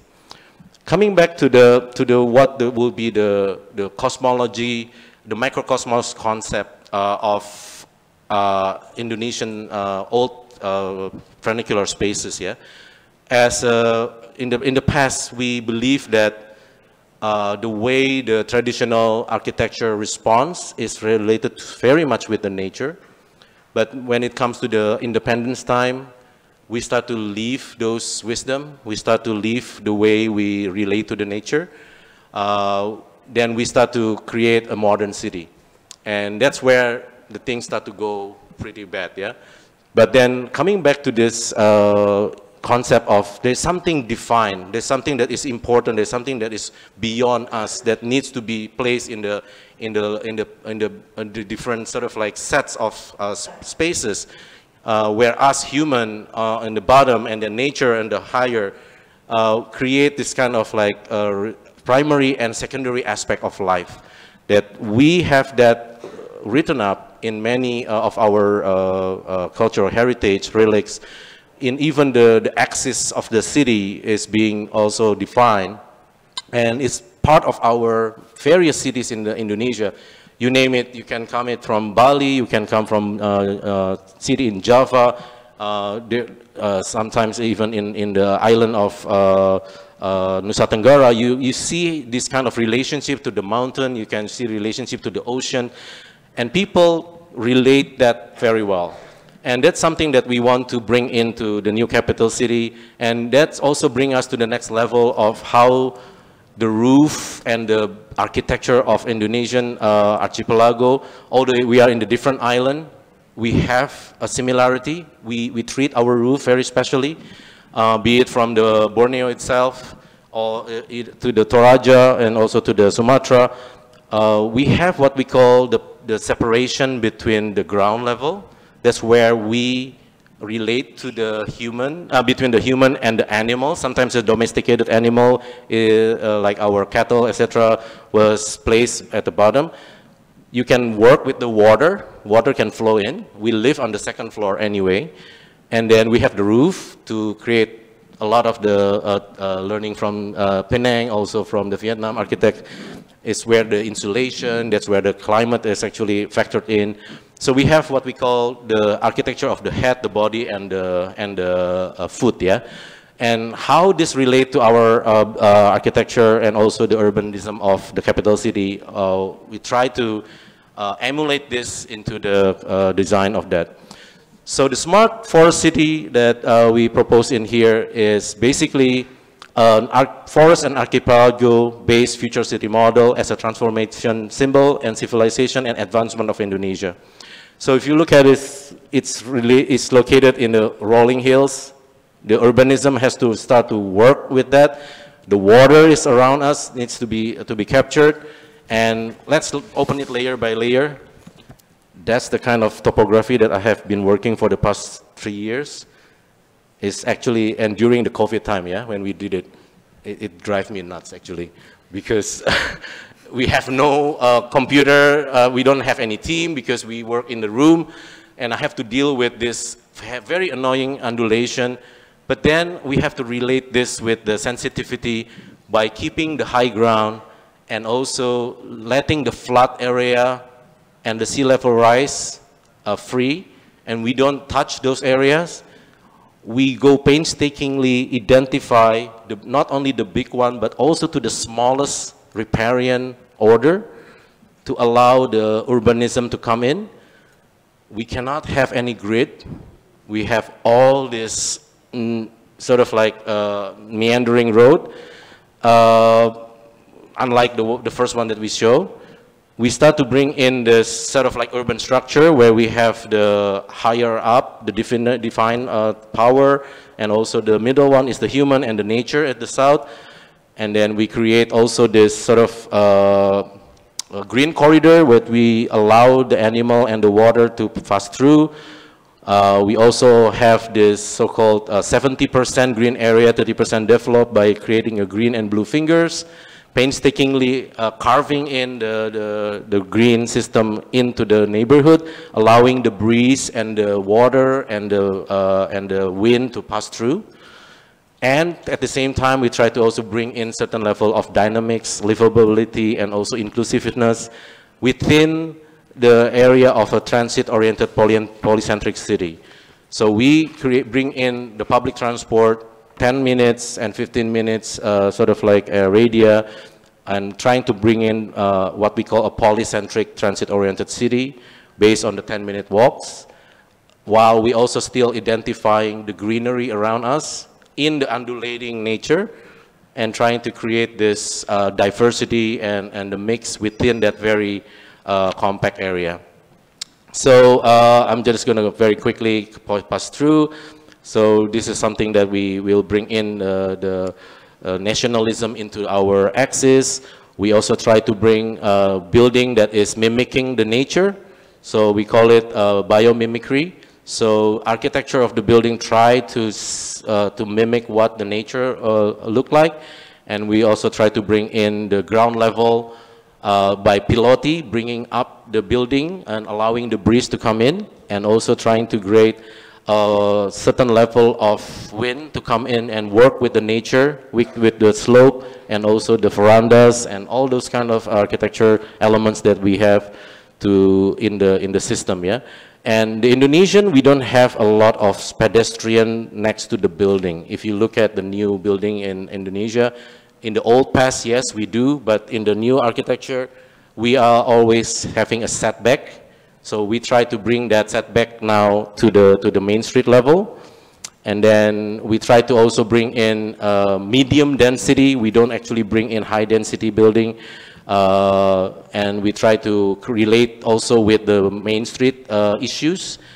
Because Indonesian live on, a lot of the Indonesian urbanism in the kampung, especially in the kampung, we live on the road. Road is our social space.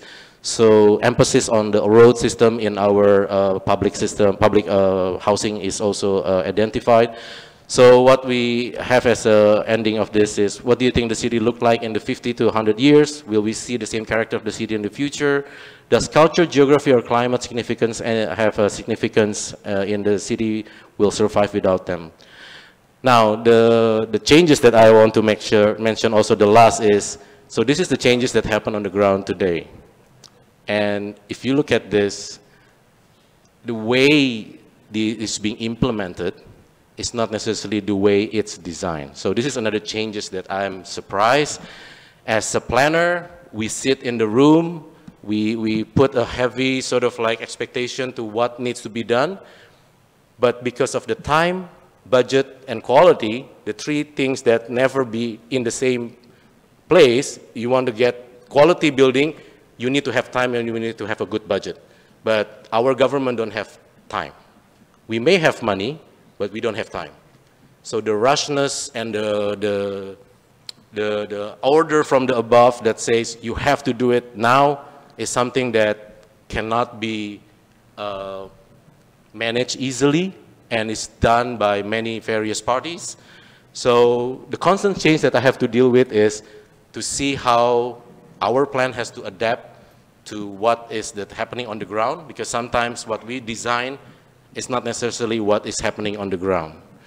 And this is concerning everyone, and I'm also asking everybody's opinion about how to deal with this implementation issue of setting apart from the planning issue. Thank you very much.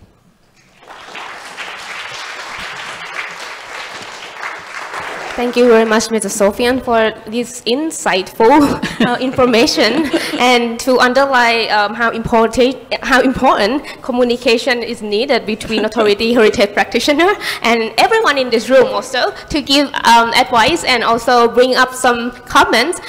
If you already have questions in mind, I think we will start one by one, no, Momo? Yes. I'm very interesting to hear that the new city, totally new city, to be built in somewhere else, and I wish that the people willing to come to live to make a city very successful in the future. And shall we collect the questions from one by one would do. Yes, from the speaker one about the Penang houses that also, if you can share it to people that you know online, and maybe there will be more of the question coming up. Oh, so we have our gentleman in the front row here with a question for Ms. Siang, please. This is Penang. Yeah, thank you. Thank you for the opportunity. Penang is cultural heritage by UNESCO, right? Now, what's criterions of UNESCO? Because so many typical cities like in Penang, not only in Penang, I think, you have Banda Neira in Indonesia, which is being exchanged to the Manhattan city during the spicy era for the trading. And so, what criterions you find? Thanks for the question. Actually, it's not a whole Penang as a UNESCO heritage site. As I explained on my PowerPoint, Penang consists of the island and the mainland. And on the island, there's only a small portion, 2.62 kilometers square is the UNESCO heritage site, which will fulfill the criteria number 2, number 3, number 4. Yeah, but I don't have the list here, it's on the PowerPoint. Yeah, sorry. So thank you for your question. So is anyone else want to ask a question regarding the first presentation in our panel? Please raise your hand. Oh, you? Okay, please.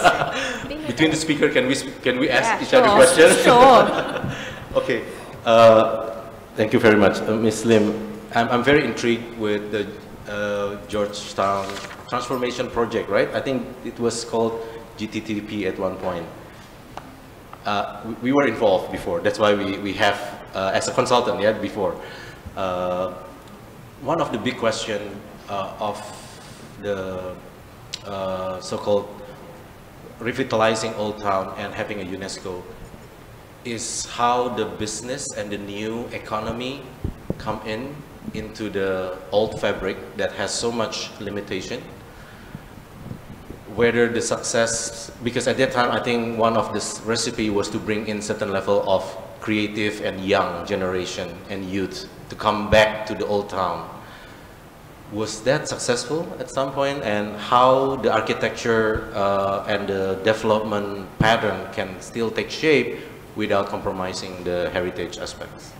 Thanks for the question. Actually, we have conducted a comprehensive inventory of traditional trades, artisan and artists, which we cover 92 streets. This was conducted in 2010. Because that time we was telling the government that we need to keep the traditional trades, you know, instead of bringing new thing inside. So the government was asking how many. So that's why we did. So we sent 200 surveyors to do interview to every house, okay, interview them, and then in the end we found there are 600 over traditional trades inside Georgetown Heritage Site. Unfortunately, nobody is stepping on that. So the other people have the idea that, oh, we should bring in new things to the old city, but they forgot that they have to keep this is why we are heritage sites, you know. We have to keep the old traditional traits that in part of the intangible heritage that we have. And we are very sad that we have seen all this losing out. And then, you see, there's one thing interesting, that people coming to Georgetown is because they like, it's a World Heritage Site. Yeah. They like the old Georgetown before listing. Correct. But then, after listing, we are chasing the people away, and then trying to replace with new thing. But that's not the thing that we like. So every time I got interviewed by the reporters, I say, in the end, Georgetown will be like the tourists come and see the tourists, not see the heritage. I'm sorry, I don't think it's quite successful, that gentrification project, okay? But then we know that some of the traditional sort of carpenters and also the coffee shop owners and also even the joystick makers, they are probably in their 90s now, right? Or 80s. Joystick maker has passed away. Yes. So, yeah, but the son is inheriting. Yeah. So I think the continuation of this living tradition is probably the challenge, right? Yeah, that's why we were proposing to the government that we need some steps to protect them, because I think the biggest challenge was rental. Yes. The rental. You know, the prices of the heritage building has increased 10 times. By the tax, yes. 10 folds. That means rental increased by 10 times. So only left those people who own the owner of the house, then they afford to stay. But then some of them thinking, oh, if I can only make $2,000 per month, why don't I rent it out at 20,000? Then I can shake my leg. Yeah. You know, so there wasn't any protection. So this is a sad thing, but I mean today's topic is not about that. Yeah. Okay, thank you. So thank you very much for the question. Is there any other question for Ms. Siang before we moving on? If there is no one, I have a question. Well, as a heritage studies student, I always love to hear about heritage sites. So, because you mentioned in the slide that not every building that convey the outstanding universal value, so like because there is of course a lot of buildings in that area, but only the few were in that World Heritage Site area, no? The buildings that which was inscribed were only like in different number, of the whole valuable building in Georgetown. So I just wonder how development and protection goes in the long term. I don't get what you mean. There are 5,000 over buildings, and then there are 3,800 heritage buildings. There's been categorized as category 1 and 2 heritage buildings. Yeah. So there are a lot, not a few. Yeah, I know. Like, but you said that only 52 or something that it was recognized by the plan. Oh no. There's outside Georgetown World Heritage Site, not inside. Right. Okay, inside World Heritage sites, there are 3,800 something. And then we expect there are more outside because inside is only 262.62 kilometers square. Outside is 295 minus 2.62, right? Yeah. So outside should be more, right? But then in the local plan, the consultant identified only 52. But outside. In my figure is 8,000 something, that's outside. So it's still... It's not inside, it's outside, yeah. So it's still like also not under protection, right? Yeah, no. So you're asking about outside, inside now? The outside also? No, it's not gazetted, yeah. And then I just have a question also, like all the building which is inside, this time it's inside, is it all public owner or like is it private ownership? Private. So how can you as like, maybe because you involved in the, let's say heritage conservation, how can architect and the owner of the building and authority like manage to meet and talk to build let's say sufficient, like let's say effective conservation with the example that you put over there, like the falling, the replacing of the roof, and also like the wall with the green, with the limestone and everything. Is there any? Okay, these are the original materials being used. Yeah, so we don't rebuild. So, but we restore them. Okay, we don't rebuild. But then after we listed as UNESCO, actually we have the local city council. The local city council set up a panel called Technical Review Panel, TRP. So I'm one of the panel members, and then all projects that any applications, you know, they have to apply. The owner want to apply if they want to restore the building. Okay, they have to apply to the government, or they want to build a new building, they have to apply. So all applications will come into the TRP for us to go through to approve. So then we have made also a very thick special area plan, and in the special area plan we call SAP. The SAP spell out what you can do and what you cannot do. So the SAP is the Bible, as what I mentioned just now. It's our Bible. So every time we'll say, according to the SAP, okay, you only can build double story and not 3 stories, something like that. So there's a very comprehensive guidelines there. And is there any plan to extend the area of the boundary of the... Oh, of course I want to. Because my dream. It's a lot of them. So I was like, ooh. Yeah, because initially when we started to do the UNESCO listing, we wanted, the original boundary is until, there's a area called 7 Precincts, you know, and then until they cover the bungalows of Sultan Ahmad Shah, Northern Road. But then we shrink it, you know. So now I want to lobby for tertiary zone. Right. Can I ask also? Yeah, please.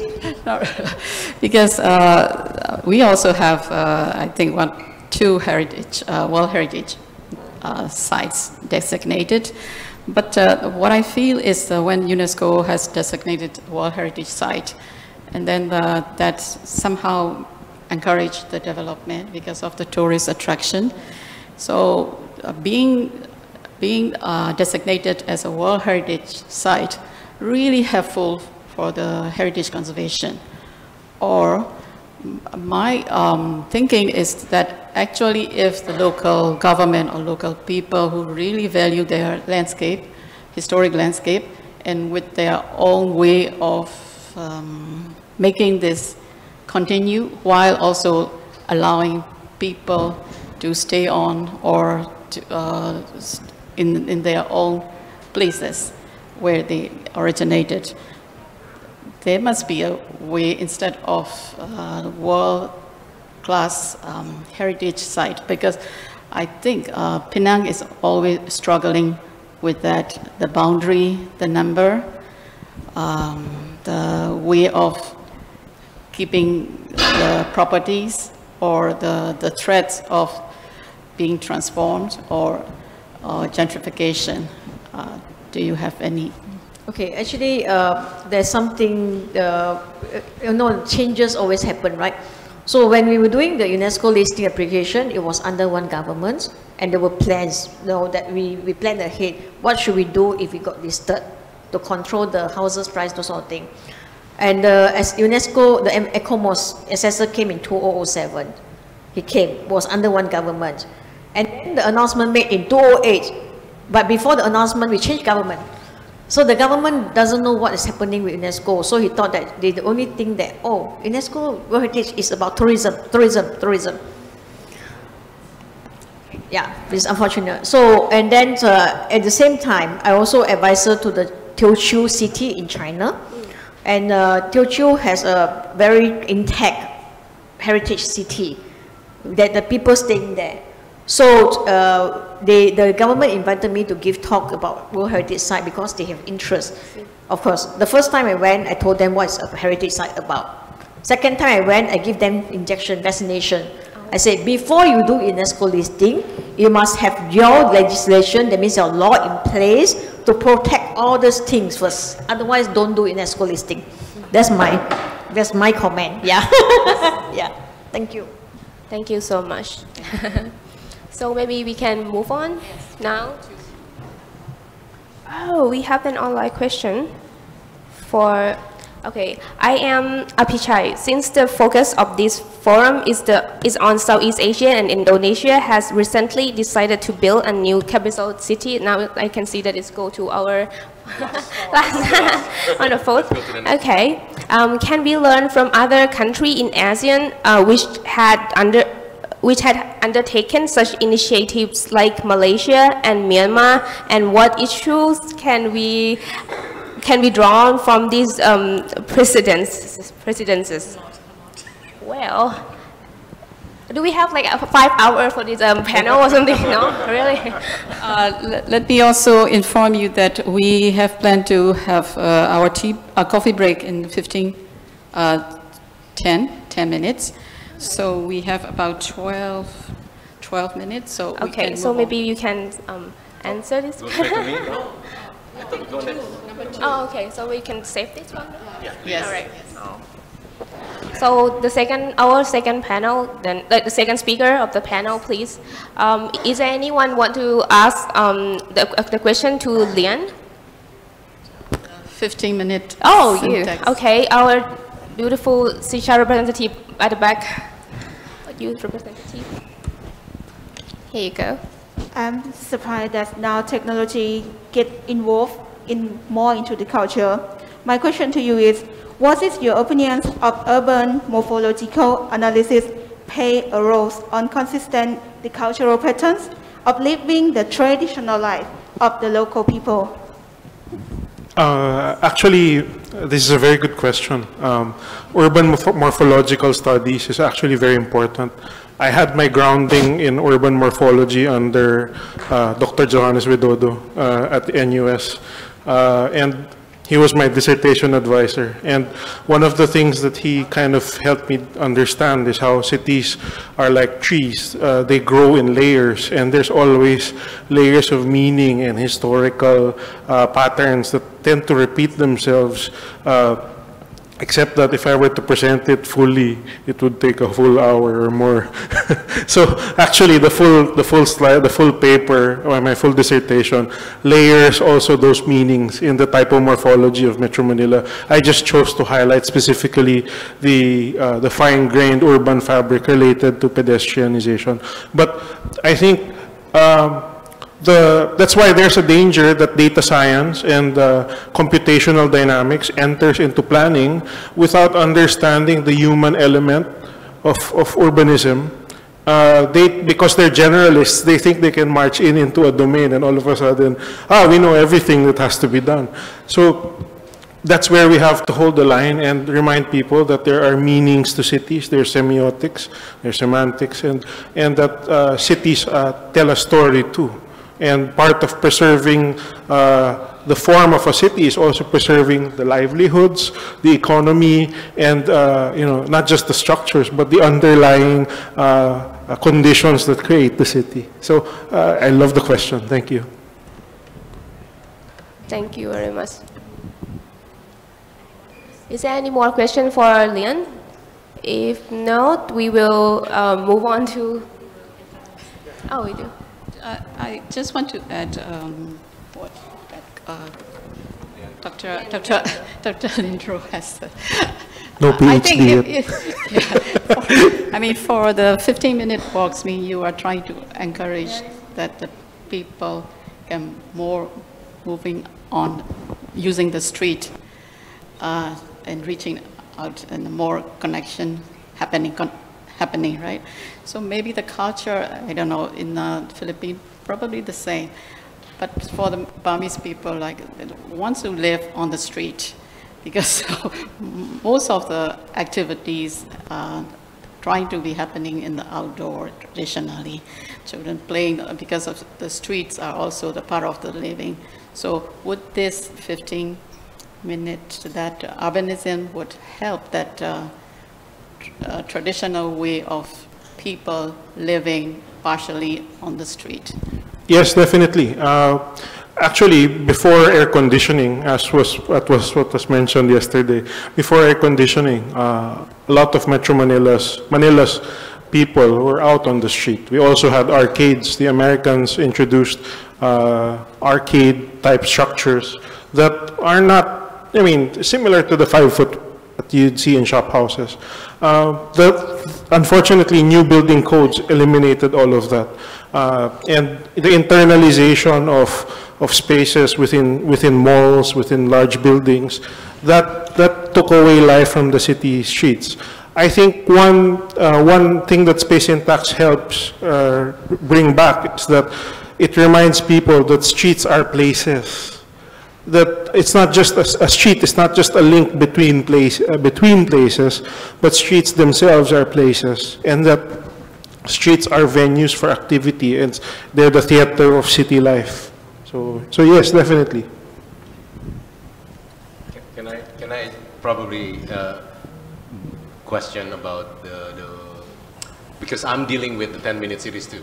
So, but then my city is a lot of high and down, up and down, yeah? So would the 10-minute and 15-minute circumference still works when the city in the contours area? And how much climate plays some role in that? That's a very, you're now asking questions on the cutting edge of Space and Tax. One of the latest PhD papers was about, PhD dissertations was about space and tax and terrain. And how distance and ranges reduce. They reduce or recede depending on how steep the gradient is, yeah, and how hot the temperature, the climate is. So I guess when you say a 10-minute city, it depends. No? If you're 10 minutes in a temperate climate, maybe you could be walking 800 meters up to 1 kilometer away. But if you're walking in the Philippines with a hot weather and a lousy sidewalk, maybe 400 meters is a stretch already. So there's a lot of psychography that we have to adapt a lot of these learnings from abroad, from the West and from temperate regions, and bring them here. But I think it's the same. It's the same logic. If you want to make things accessible, you have to bring things closer, and you have to upzone things to be more, to have a catchment population. I won't be surprised if we run Space and Tax on Georgetown, and a lot of the shop houses are actually on very integrated and accessible streets. That's why they're very pedestrian. So it all goes together. Does density play some role also in the success of the 10 minutes? Yeah. But then it's not too dense, right? Like if it's so dense like Hong Kong or New York, will it still work? Yes. It's a tricky balancing act, because at the end of the day, you want your ground floor permeable frontages, your retail, street retail to survive. Yeah. So the objective is to load up on the density such that all these ground floor shops along these streets will survive, because they have their own captive market. Yes. I agree. Yeah. So thank you for the question. So yeah, our conversation is not really to go down. Oh, okay. So is there any question for Dr. Krishnani about the vernacular architect and interpretation of it into the modern urban? No? Yes? No? Oh, we have two gentlemen down there. I'm curious, I'll speak up. You mentioned the craftsman, and I'm wondering if that's scalable, because I can see the projects are very unique and it's a very unique location, or a small location.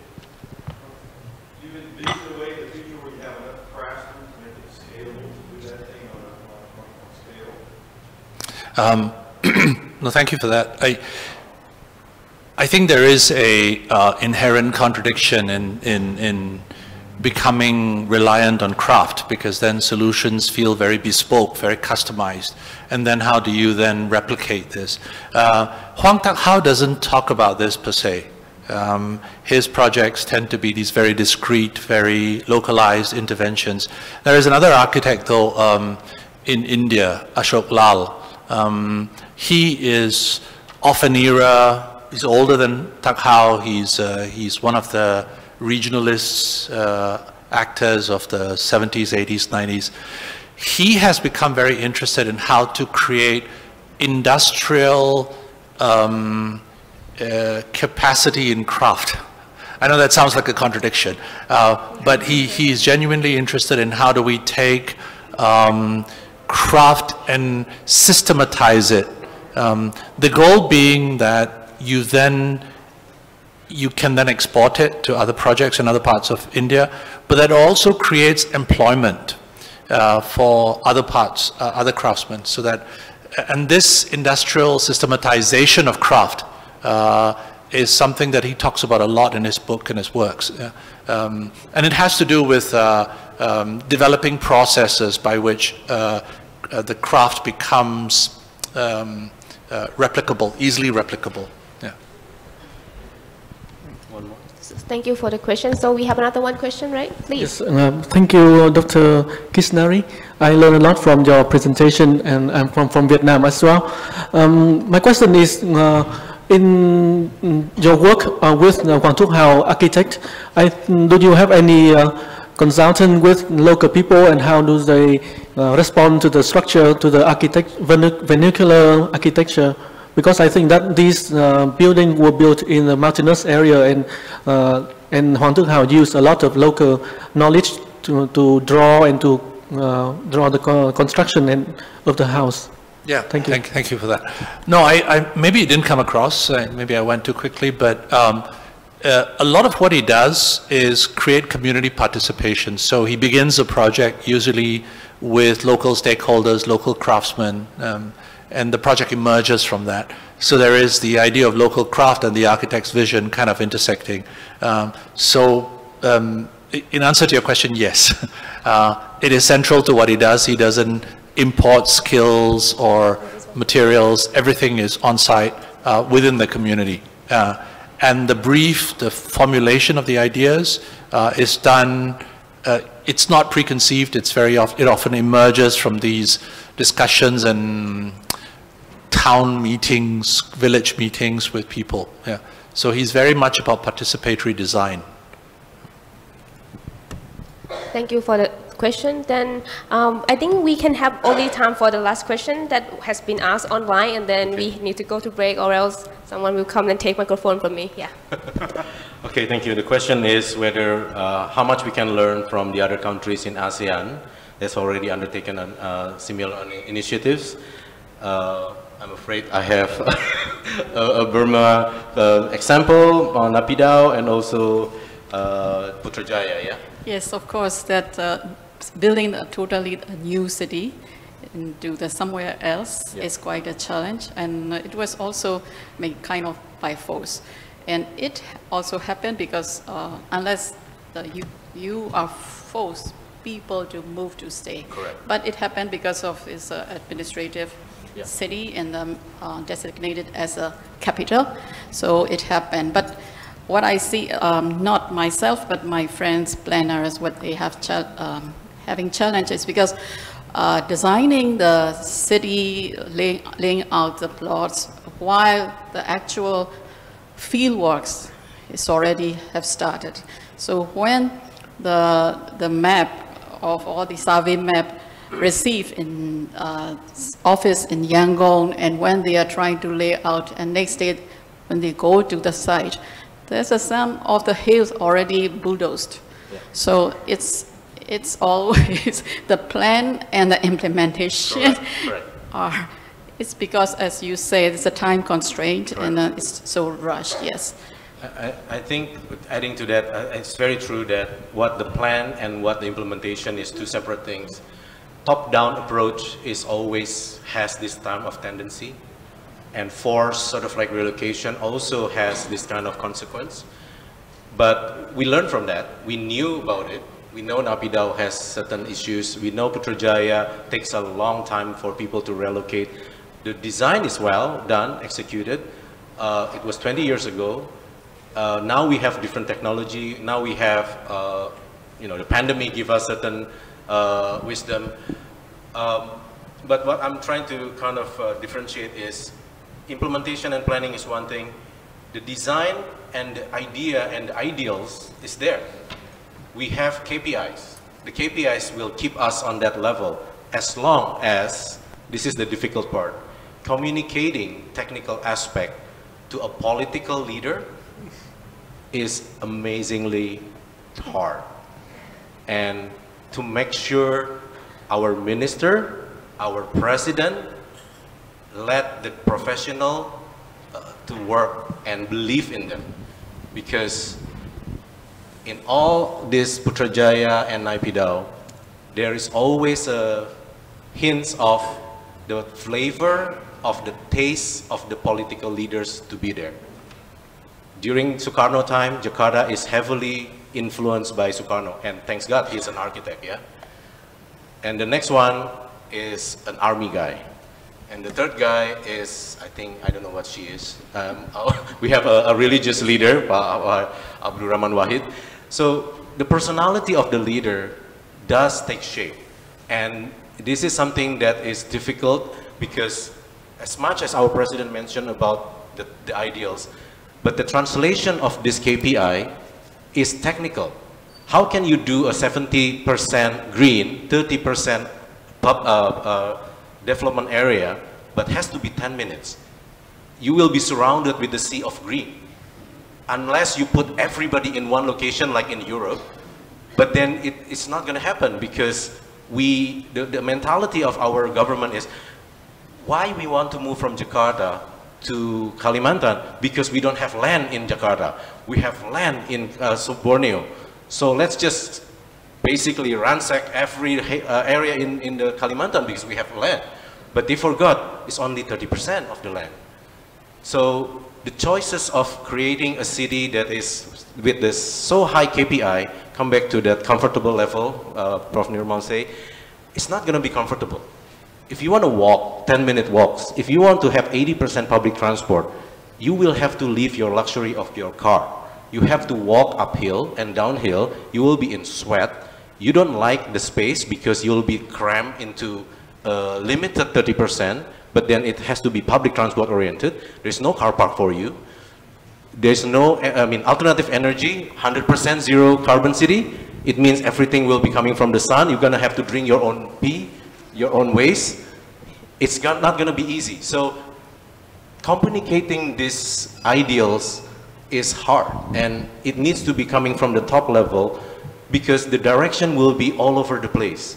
That's probably what happened in two different examples where the political leader doesn't understand what it takes to get there, but then intervention coming in and things start to fall apart after, they believe that, oh, Jakarta is a mess, so we have to do a better job in Borneo. So I'm gonna have twice the size of my minister office because it's too small in Jakarta. At the same time, in the 5-minute city, we have to bring everything closer, right? So these things doesn't gel very well in the higher level of the ranks. So the failure sometimes coming in the miscommunication too, not necessarily time and quality and it's misunderstanding of the concept. Wow. So I'm sort of like complaining here. So I hope that resonates somewhere. My minister doesn't hear this.